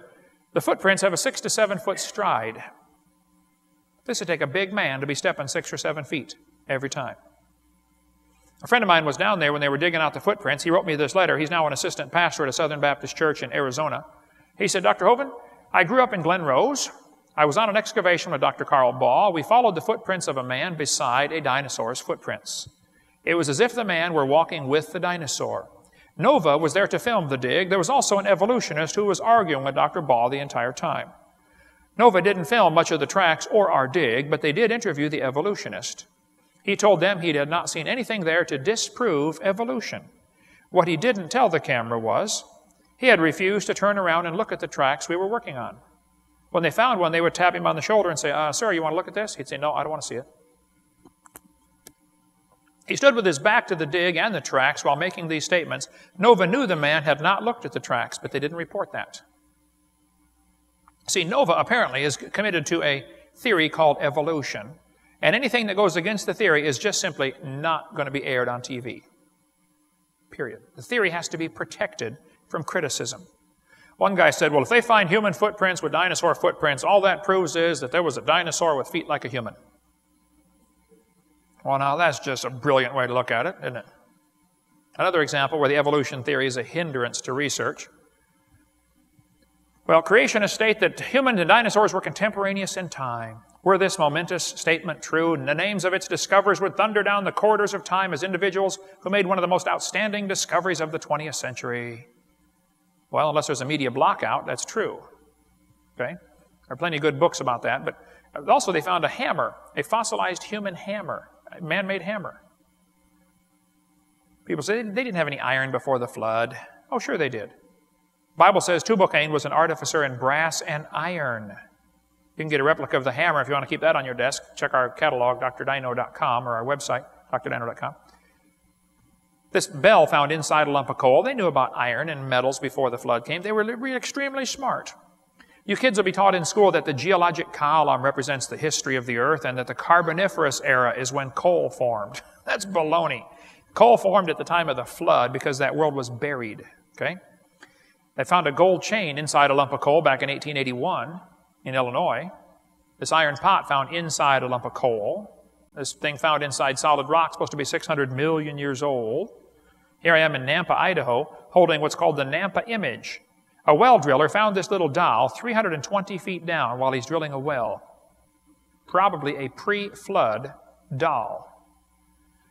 This battery thing was found in Iraq, supposed to be a 2,000-year-old battery. They knew about electricity a long time ago. The Egyptians knew about electricity and knew how to electroplate things. Workers found human bones in a copper arrowhead in a vein of silver. Advanced stone tools were found in a gold mine in California. They're digging in the middle of this mountain, digging a shaft back into a gravel pit under layers of lava supposed to be 55 million years old, and they find human tools in there. Professor Holmes of the Smithsonian was one of the most vocal critics of the California finds. He said, "Perhaps if Professor Whitney had fully appreciated the story of human evolution as it is understood today, he would have hesitated to announce the conclusions, notwithstanding the imposing array of testimony." Is he saying he shouldn't have announced this finding because it goes against the theory? Is that what he's saying? That's exactly what he's saying. And folks, I'm telling you, there are people that are so dedicated to that stupid evolution theory that they will block out from their mind and from print, if they can, anything that goes against it. They defend the theory with religious fervor. Smithsonian is very responsible for doing a lot of this stuff of hiding evidence against evolution. In 1950s, Thomas Lee from the National Museum of Canada found advanced stone tools in a gravel deposit. The problem was the gravel deposit had been dated at 65 to 125,000 years old, which is way too old for humans to be in Canada. So the director of the museum was fired for refusing to fire the discoverer. Tons of artifacts disappeared into storage bins. The discovery had to be killed. It would have forced the rewriting of almost every book in the business. We can't have you find something that goes against our theory because all of the books we've printed talk about how wonderful the theory is, and now you're going to make us rewrite all these books, so you're fired. This coin was found by a well driller in Illinois, over 100 feet below the surface. Never was analyzed. The flood buried that world. God not only told him what to do and how to live before the flood, he also told him what to eat. He gave him a perfect diet. God said, I want you to eat the herbs, kids, eat your vegetables, the fruit, and the seeds. Genesis 1:29. We don't do that much. We eat the hamburger, French fries, and Coke. God said eat the fruit, vegetables, and seeds. When you eat the fruit, you should eat the seed. When you eat a peach, eat the seed. You say, that thing's hard. Well, crack it open with a hammer. The seed is inside the hull, okay? And by the way, there's a good book. A lady saw my seminar, got all excited, went on a Garden of Eden diet, and totally revolutionized her health, and wrote a good book on that, Following the Eden Diet, if you want to get that. You're right to be beautiful. But you should eat the seed. Now, be sure to get organically grown seeds, not the ones raised on steroids and pesticides. But the seeds contain a bitter substance called cyanide that'll give you a pucker that'll last about an hour and a half. Some of you old-timers are looking at me like, pucker, what is that for? Man, I used to know. My dad says, you know you're getting old when you get all the way across the room to give your wife a kiss, and then you forgot why you came. Yep, you're getting old, Dad. But these seeds contain a vitamin called vitamin B17, which is half cyanide. They say, oh, that's poison. No, it's not either. Hydrogen's explosive. Ask the folks on the Hindenburg, they found out. And oxygen supports combustion. Now, who in their right mind would spray hydrogen and oxygen on a fire to try to put it out? Every fireman on the planet. What do you get if you mix hydrogen and oxygen? Water, okay? Sodium is poisonous. Chlorine is poisonous. You mix them together, you get salt, which is perfectly wonderful. So the cyanide found in the seeds is mixed with benzaldehyde. Both are poison, but together they're harmless until they bump into a cancer cell. There's a book about this topic called World Without Cancer. Plenty of websites about that topic. If you want to read more, there's a bunch of stuff there on the screen and on my website, drdino.com. There's a tribe of folks in northern Pakistan called the Hunza. The Hunza people never get cancer. When the tribe was first discovered, their average age was 160. This is one of the valleys up there in the Himalaya Mountains. This led to the legend of Shangri-La. How many have ever heard of the Valley of Shangri-La, the valley where you live forever? Well, they didn't live forever, but they lived an awfully long time. The Hunza people's favorite food to eat is apricot seeds. Now, today they typically live to be about 90. They've had a lot of contact with the outside world. But apricot seeds are kind of interesting. They take the apricot seeds and squeeze them and get oil out of them. They put the oil on their skin, and the women don't wrinkle. They're really good looking at 70 and 80. Hunzas eat these apricot seeds like we eat peanuts. They just love them. And they never get cancer. You know, people that take nutritional therapy to cure cancer have a much better survival rate. Now, they don't all still survive, I understand, okay? But it's about 10 times the opportunity to live than it is from taking the conventional therapies. There's plenty of good books on this topic. Jason Vale teaches you should eat apricot seeds to cure cancer. And he said cancer cannot survive in a body of a person that consumes apricot seeds. Jason Vale simply recommended that people eat apricot seeds, and they arrested him and put him in jail. He's still in jail now for telling people to eat apricot seeds. Because the FDA wants people to take drugs to get well, not seeds to get well, because they can't regulate seeds. They can't make money off of it. It all goes back to money. You know, follow the yellow brick road, the money trail. For years, sailors died of a horrible disease called scurvy.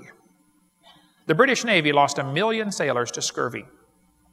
Does anybody know how they cured scurvy? Vitamin C. They didn't even know about vitamin C. They just knew if you eat limes, you don't get it. They called them the limeys, didn't they? Take limes on board. Many diseases that we get today are caused by a deficiency of a vitamin. It's not what you're eating that's killing you. It's what you're not eating that's killing you. If you don't get enough vitamin B, you get beriberi, pellagra, rickets. All those are vitamin deficiency diseases. The Bible says God gave herb for the service of man and bread to strengthen man's heart. Did you know bread used to strengthen your heart? But keep in mind, you know, the love of money, root of all evil. They learned years ago if they take out the vitamin E, the lecithin, and the omega-3 fatty acids, they take them out of the wheat, make the bread with white flour, the bread lasts for months. But the people started dying of heart attacks and strokes and circulation problems. See, it's a simple formula. The whiter the bread, the quicker you're dead. Now, it's not the white bread that's killing you, it's what's not in the bread that's killing you. See, God made bread to strengthen your heart, and if you eat, remember the Bible talked about our daily bread? But people who were making bread to sell got tired of having half of it go bad on the shelf where they couldn't sell it, so they had to figure out a way to make the bread last longer to increase profits. It all goes back to money. Follow the yellow brick road. There are two philosophies of health. One is based upon evolution, which says your body is nothing but chemicals that got together by chance over billions of years, so to treat diseases, you add more chemicals. It's called drug therapy. If you have a headache, you say, "Doctor, I have a headache." He says, "Here, take an aspirin." Well, now hold on a minute. What caused your headache? Was it the lack of an aspirin that caused your headache? Are you suffering from an aspirin deficiency? Aren't you treating the symptom instead of the cause? I mean, think about it. See, if you're driving down the highway and the oil light comes on your car, you've got two choices. Find the problem and fix it, or unplug the light. You say, "You would never unplug the light. That'd be stupid." Yes, I know that'd be stupid. The light's not the problem. The light's trying to tell you about a problem. And believe it or not, your headache is not your problem. Your headache's trying to tell you about a problem. Deficiency in magnesium maybe, or protein, I don't know. But most of the drugs that we take today are to unplug lights. They're not to fix problems. They're to fix symptoms. And sometimes that's necessary. I'm not against drugs all the time, but I'm telling you folks, we've gone nuts. Drug companies don't make money when you're well, and the love of money is the root of all evil. Most diseases are deficiency diseases. You're low in a vitamin or a mineral or an oil. There are 16 vitamins, 60 minerals, and 3 oils your body needs every day. Just give it plenty, okay? There's a good book by Bill Sardi, a friend of mine in California, called The Power of Healing, The Power of God. We're out of it on the table, but you can order that if you want to study more on health. Or get his other book, The Bible Prescription for Health and Longevity. by Bill Sardi. And before you get excited about them putting fluoride in your water, you might want to read about the truth behind fluoride that they add to our water systems and how dangerous that is. Back in 1845, a doctor in Vienna, Austria, was horrified because 30% of the women giving birth in the hospital died. 30%. So this doctor noted that the doctors would examine the bodies of the women who died and then, without washing their hands, go examine the next expectant mother. They didn't know about microscopic organisms back then. But Dr. Semmelweis insisted that doctors in his hospital wash their hands after examining a dead body. The death rate dropped to 2%. Anybody know what happened to Dr. Semmelweis because of his great discovery? He was fired. 3 hospitals in a row fired him. Finally, he ended up in a mental institution where a patient murdered him. Just for insisting you wash your hands. 3,000 years earlier, in the book of Leviticus, God had told Moses, tell the people, when you touch a dead body, you are unclean, and wash your hands and your body before you touch anybody else. God said that 3,000 years before science figured it out. The other philosophy of medicine is based upon creation, which says your body's designed by God, and He gave us the food to meet our needs, vitamins, minerals, etc. It's called nutrition therapy. We have much more on that on our video series called The Bible and Health, if you want to get a whole lot more on that topic. See, the average number of people that die every year from taking herbs is 0. Every year, about 3 people die from taking vitamins. Every year, about 320 people die from taking over-the-counter drugs. About 9,000 people die from foodborne illnesses. And every year, 90 to 110,000 people die from taking correctly prescribed drugs. This is not counting the incorrectly prescribed. This is those that they told you to take, and you took it and you died. Twice as many as died in the Vietnam War in 10 years die every year from taking correctly prescribed drugs. There are also 2 philosophies of government. We get into more of this on video 5, but one's based on evolution, which says laws come from man's opinion, the rights are granted by the government, and the government should be the all-powerful provider with welfare and everything else. It's called a democracy. Democracies are dangerous forms of government. They always become dictatorships. And they also always talk about this, universal health care. Well, 70 to 80% of all health care costs in America are from self-induced problems. If you want to take drugs and drink alcohol and smoke, that's your business. But if you want me to pay for it when you get sick, that's my business.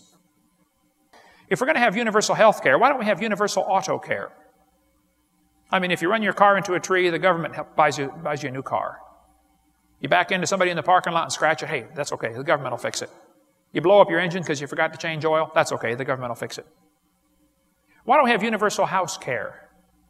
See, if you've ever owned a house and rented it out to somebody else, you will understand. How many know what I'm talking about?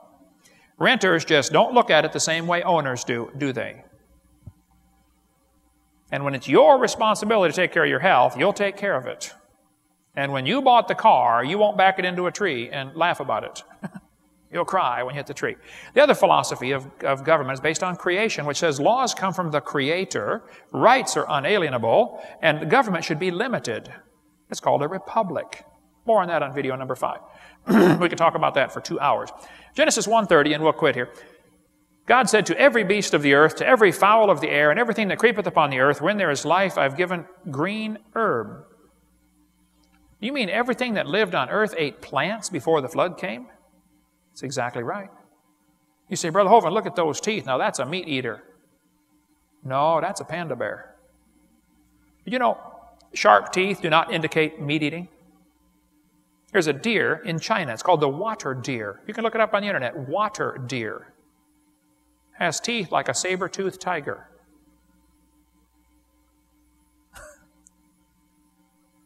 You look at a saber-tooth. Oh, wow, that's a meat eater. No, that's a vegetarian, okay? How about that one? Now, that's a meat eater. Look at those sharp teeth, Hovind. No, sorry, that's a fruit bat. How about that one? That's a meat eater. No, that's a vegetarian monkey. There's a lion that refused to eat meat all of its life. Lived to be 11 years old. It was used in movies as an actor. Finally got killed in an accident on the movie set. refused to eat meat of any kind. After the flood's over, Genesis 9, God blessed Noah and the boys and said, go have a bunch of kids. And boy, they did too. Here we are. He said, and the fear of you and the dread of you shall be upon every beast of the earth. You know, the first change after the flood, animals became afraid of man. They weren't afraid before. Now they became afraid of man. Second change after the flood, God said, Noah, every moving thing that liveth shall be meat for you. Now you can eat meat. And because of that, there's a lot of suffering in the world. Animals suffer so we can eat, and it's perfectly fine to eat meat. But God made a perfect world, and man destroyed it. Man brought death and sin into this world. Paul said, for I reckon, that proves he's a Southerner, that the sufferings of this present time, is there suffering in the world today? Lots of it. The whole world's filled with groaning and travailing and pain. Charlie Darwin said, I'm bewildered. I had no intention to write atheistically. But there seems to be so much misery in the world. Charlie couldn't understand why God made a world with suffering. Charlie, God didn't make a world with suffering. But Charlie Darwin thought, from the war of famine and nature and death, war of nature was from famine and death, the most exalted object we're capable of conceiving. Wait a minute. Charlie, are you saying that war and famine and death is what exalts us to a higher level? That's exactly what he says, and that's exactly what evolution teaches today. Nothing's changed. Death is the hero of the plot for the evolutionist. The Bible says God made a perfect world. Man wrecked it. By one man, sin came into the world, and death by sin. It was Adam's fault. You can't blame a wrecked car on the manufacturer. Send a picture to the manufacturer of a wreck and say, hey, why did you build a car like this? It didn't look like this when it left the factory. Today, folks, we are living in a junkyard. Now, I like living on planet Earth, and Knoxville's a beautiful place, but I'm telling you, folks, this is nothing compared to what Adam and Eve saw. This is a junkyard. But God's going to fix it back. Someday the wolf shall dwell with the lamb, the leopard shall lie down with the kid and the calf and the young lion and a fatling together, and a little child shall lead them. A little child's going to lead a leopard or a lion? Hey, Mommy, look at the big kitty I found. Can I keep the kitty, Mommy? Sure, honey. Put the big kitty in the backyard and give her some grass. You say, Hovind, lions don't eat grass. Oh, they will one day. The lion shall eat straw like the ox. A guy in Canada sent me a video clip of bears in his yard eating grass for 2 hours straight. Just nothing but grass. The Bible says the child shall die 100 years old. They're going to rule and reign with Christ for 1,000 years. Now, there's not enough Scripture to be real dogmatic, but it appears that there's going to be a 1,000-year span coming after the end of this age, when if you're saved, you're going to get to live here for 1,000 years. With everything fixed back, Garden of Eden conditions. Kids, you're going to get to have your own pet dinosaurs. That's going to be cool. Then He's going to make new heavens and a new earth. Isaiah 65, 2 Peter 3, new heavens, new earth. Revelation 21, new heaven, new earth. You can't even imagine what that's going to be like. I sure can't. The Bible says, eye hath not seen, nor ear heard, neither have entered into the heart of man the things which God hath prepared for them that love Him. God has things planned for His kids that you can't even think about. I'm going to give you one to try to think about, and then we'll quit, go get some lunch. This is the electromagnetic spectrum. I taught physics. I got to get this in here somewhere. This contains all the different wavelengths, radio waves, microwaves, including a little bitty slice called light. The color spectrum, red, orange, yellow, green, blue, indigo, violet. Your eyeball is able to see those colors, but that's only a small piece of a huge spectrum. Suppose God gives us new eyes when we get to heaven, and we're able to see the entire spectrum. That means there'll be brand new colors. Not new shades of these colors. I'm talking brand new colors. That's why heaven has to be so large. It's for the women's closets. My wife's going to say, honey, does this go with this? I'll say, dear, I couldn't figure it out back on earth. She has to number my ties to go with my suits because I don't know what goes with what. Secondly, I don't care. I just want to get dressed. Would you lay it out, please? Anybody else feel that way about it? Say, I don't know what goes with what. Just put it together for me. Amen. There you go. Your mom or your wife says, that doesn't match. Well, how am I supposed to know? Where's the rule book on that, huh? Hey, suppose we get to heaven and God gives us new eyes that can see the whole spectrum, and we'll be able to see the sounds coming off the musical instruments. Right now we can only hear them. What if you could see them? Or smell them? C major diminished. Play it again. What if we get new ears that can hear the whole spectrum? What if you could hear the colors? Or smell them? Or taste them? Blue. Wow. We've only got 5 senses, folks. Maybe there are more. But if God just took these 5 and expanded them to the max, we would spend forever walking around heaven going, wow. Have you smelled that? Licked that. Wow. My first computer was an IBM XT8088, 4.77 megahertz. When you told it to load a program, you might as well go get lunch and open the mail and take a nap because it's going to be a while. How many had one of those old-time computers? We've upgraded. My computer sitting here now is a Pentium 4, 3.4 gigahertz with hyperthreading, 60 gig hard drive, 2 gig of RAM. The same programs run, but they're much faster. And they're in color. That's called a systems upgrade. Did you know if you like living in your body with the sights and sounds and tastes of this world, wait till you get to heaven. You're headed for a systems upgrade that's going to blow your mind. The only question is, are you going? Paul said, I knew a man in Christ 14 years ago who was caught up to the third heaven. I think he's talking about himself. I think he actually died and was caught up to the third heaven. And he heard things that were unspeakable. You can't even explain it. Hey, could you explain colors to a blind man? Try it sometime.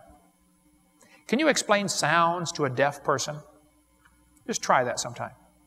Can you explain heaven to an earthling? Can't be done. You couldn't understand it. Beyond your capabilities. But boy, for the rest of his life, when Paul came back down, he was anxious to go back to heaven. He told the Philippians, I've got a desire to depart and be with Christ, but I'll stay here because you need me. Paul would go to town preaching, and they'd say, Paul, if you don't knock off that preaching, we're going to kill you. Really? Give me your best shot, man. Let's go. He was anxious to go. How about you? You ready to go? God made this world. He owns it. He makes the rules, and we all broke His rules. He told us real clearly, thou shalt not bear false witness. Don't lie. We've all lied. He told us, don't steal. We've all stolen. You can read, and that's only 10. There's over 600 commandments in the Old Testament. That's only 10. We've broken a lot of them, folks. There's no question. We are guilty, and we're going to be punished. Or we need to find a substitute. That's where Jesus comes in. He's willing and able to substitute for your sins. And February 9th, 1969, I said, Lord, I am a sinner, and I deserve to go straight to hell, but I believe you died for me, and I'd like you to forgive me. I want you to pay for my sins, Lord. I'm sorry. I have broken your rule. I am hopelessly, helplessly lost. But I believe you can fix it. Please save me. The Bible says, whosoever shall call upon the name of the Lord shall be saved. Romans 10:13. So that day I called on the Lord and gave my heart to Him, and He saved me. And today if I die, I'm going to heaven. It's not because I'm good. Are you kidding? If I get what I deserve, I'm in trouble. And you are too. The preacher was down praying with the deacon one time, and the preacher took off down running down the aisle, racing out the back door. And somebody stopped him and said, Preacher, where are you going? He said, I got to get out of here. He said, why? Why, preacher? He said, I was down there praying with the deacon. Yeah? So what? That deacon was praying. He said, Lord, just give me what I deserve. I don't want to be close when he gets it, man. I'm getting out of here. Man, I don't want what I deserve. I want God's mercy. Have you got that? If you died today, where would you go? Smoking or non-smoking? You're going to be dead for a really long time. You better think about that one. Now, if you're saved, what on earth are you doing for heaven's sake? What are you doing for the Lord? Kids, you can go to sleep. You won't understand this, but parents, you'll understand this. Mom can wash the clothes, dry them, fold them, and set them by the bedroom door. The kid comes in and doesn't even see him. How many know what I'm talking about? It's like, didn't you see those clothes?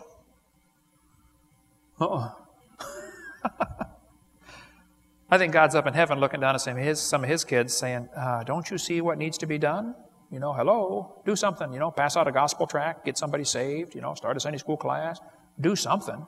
What are you doing for the Lord? We hope you've enjoyed this video series on creation, evolution, and dinosaurs.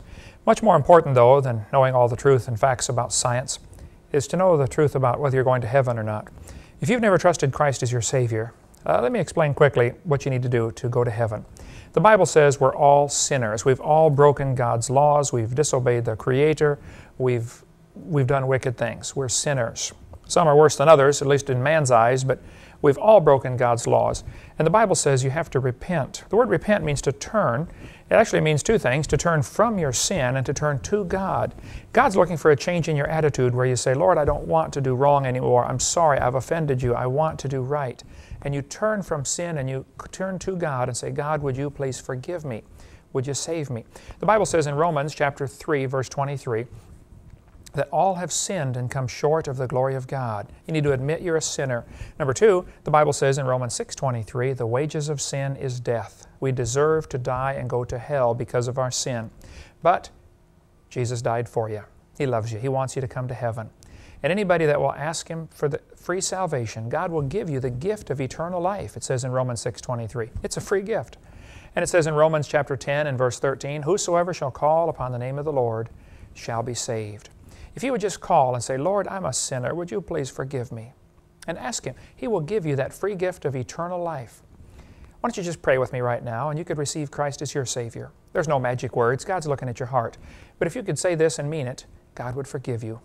Just say, Dear Lord Jesus, I know that I'm a sinner. I've broken your laws. I'm sorry. Please forgive me. Please apply your blood to my account and forgive my sins and take me to heaven.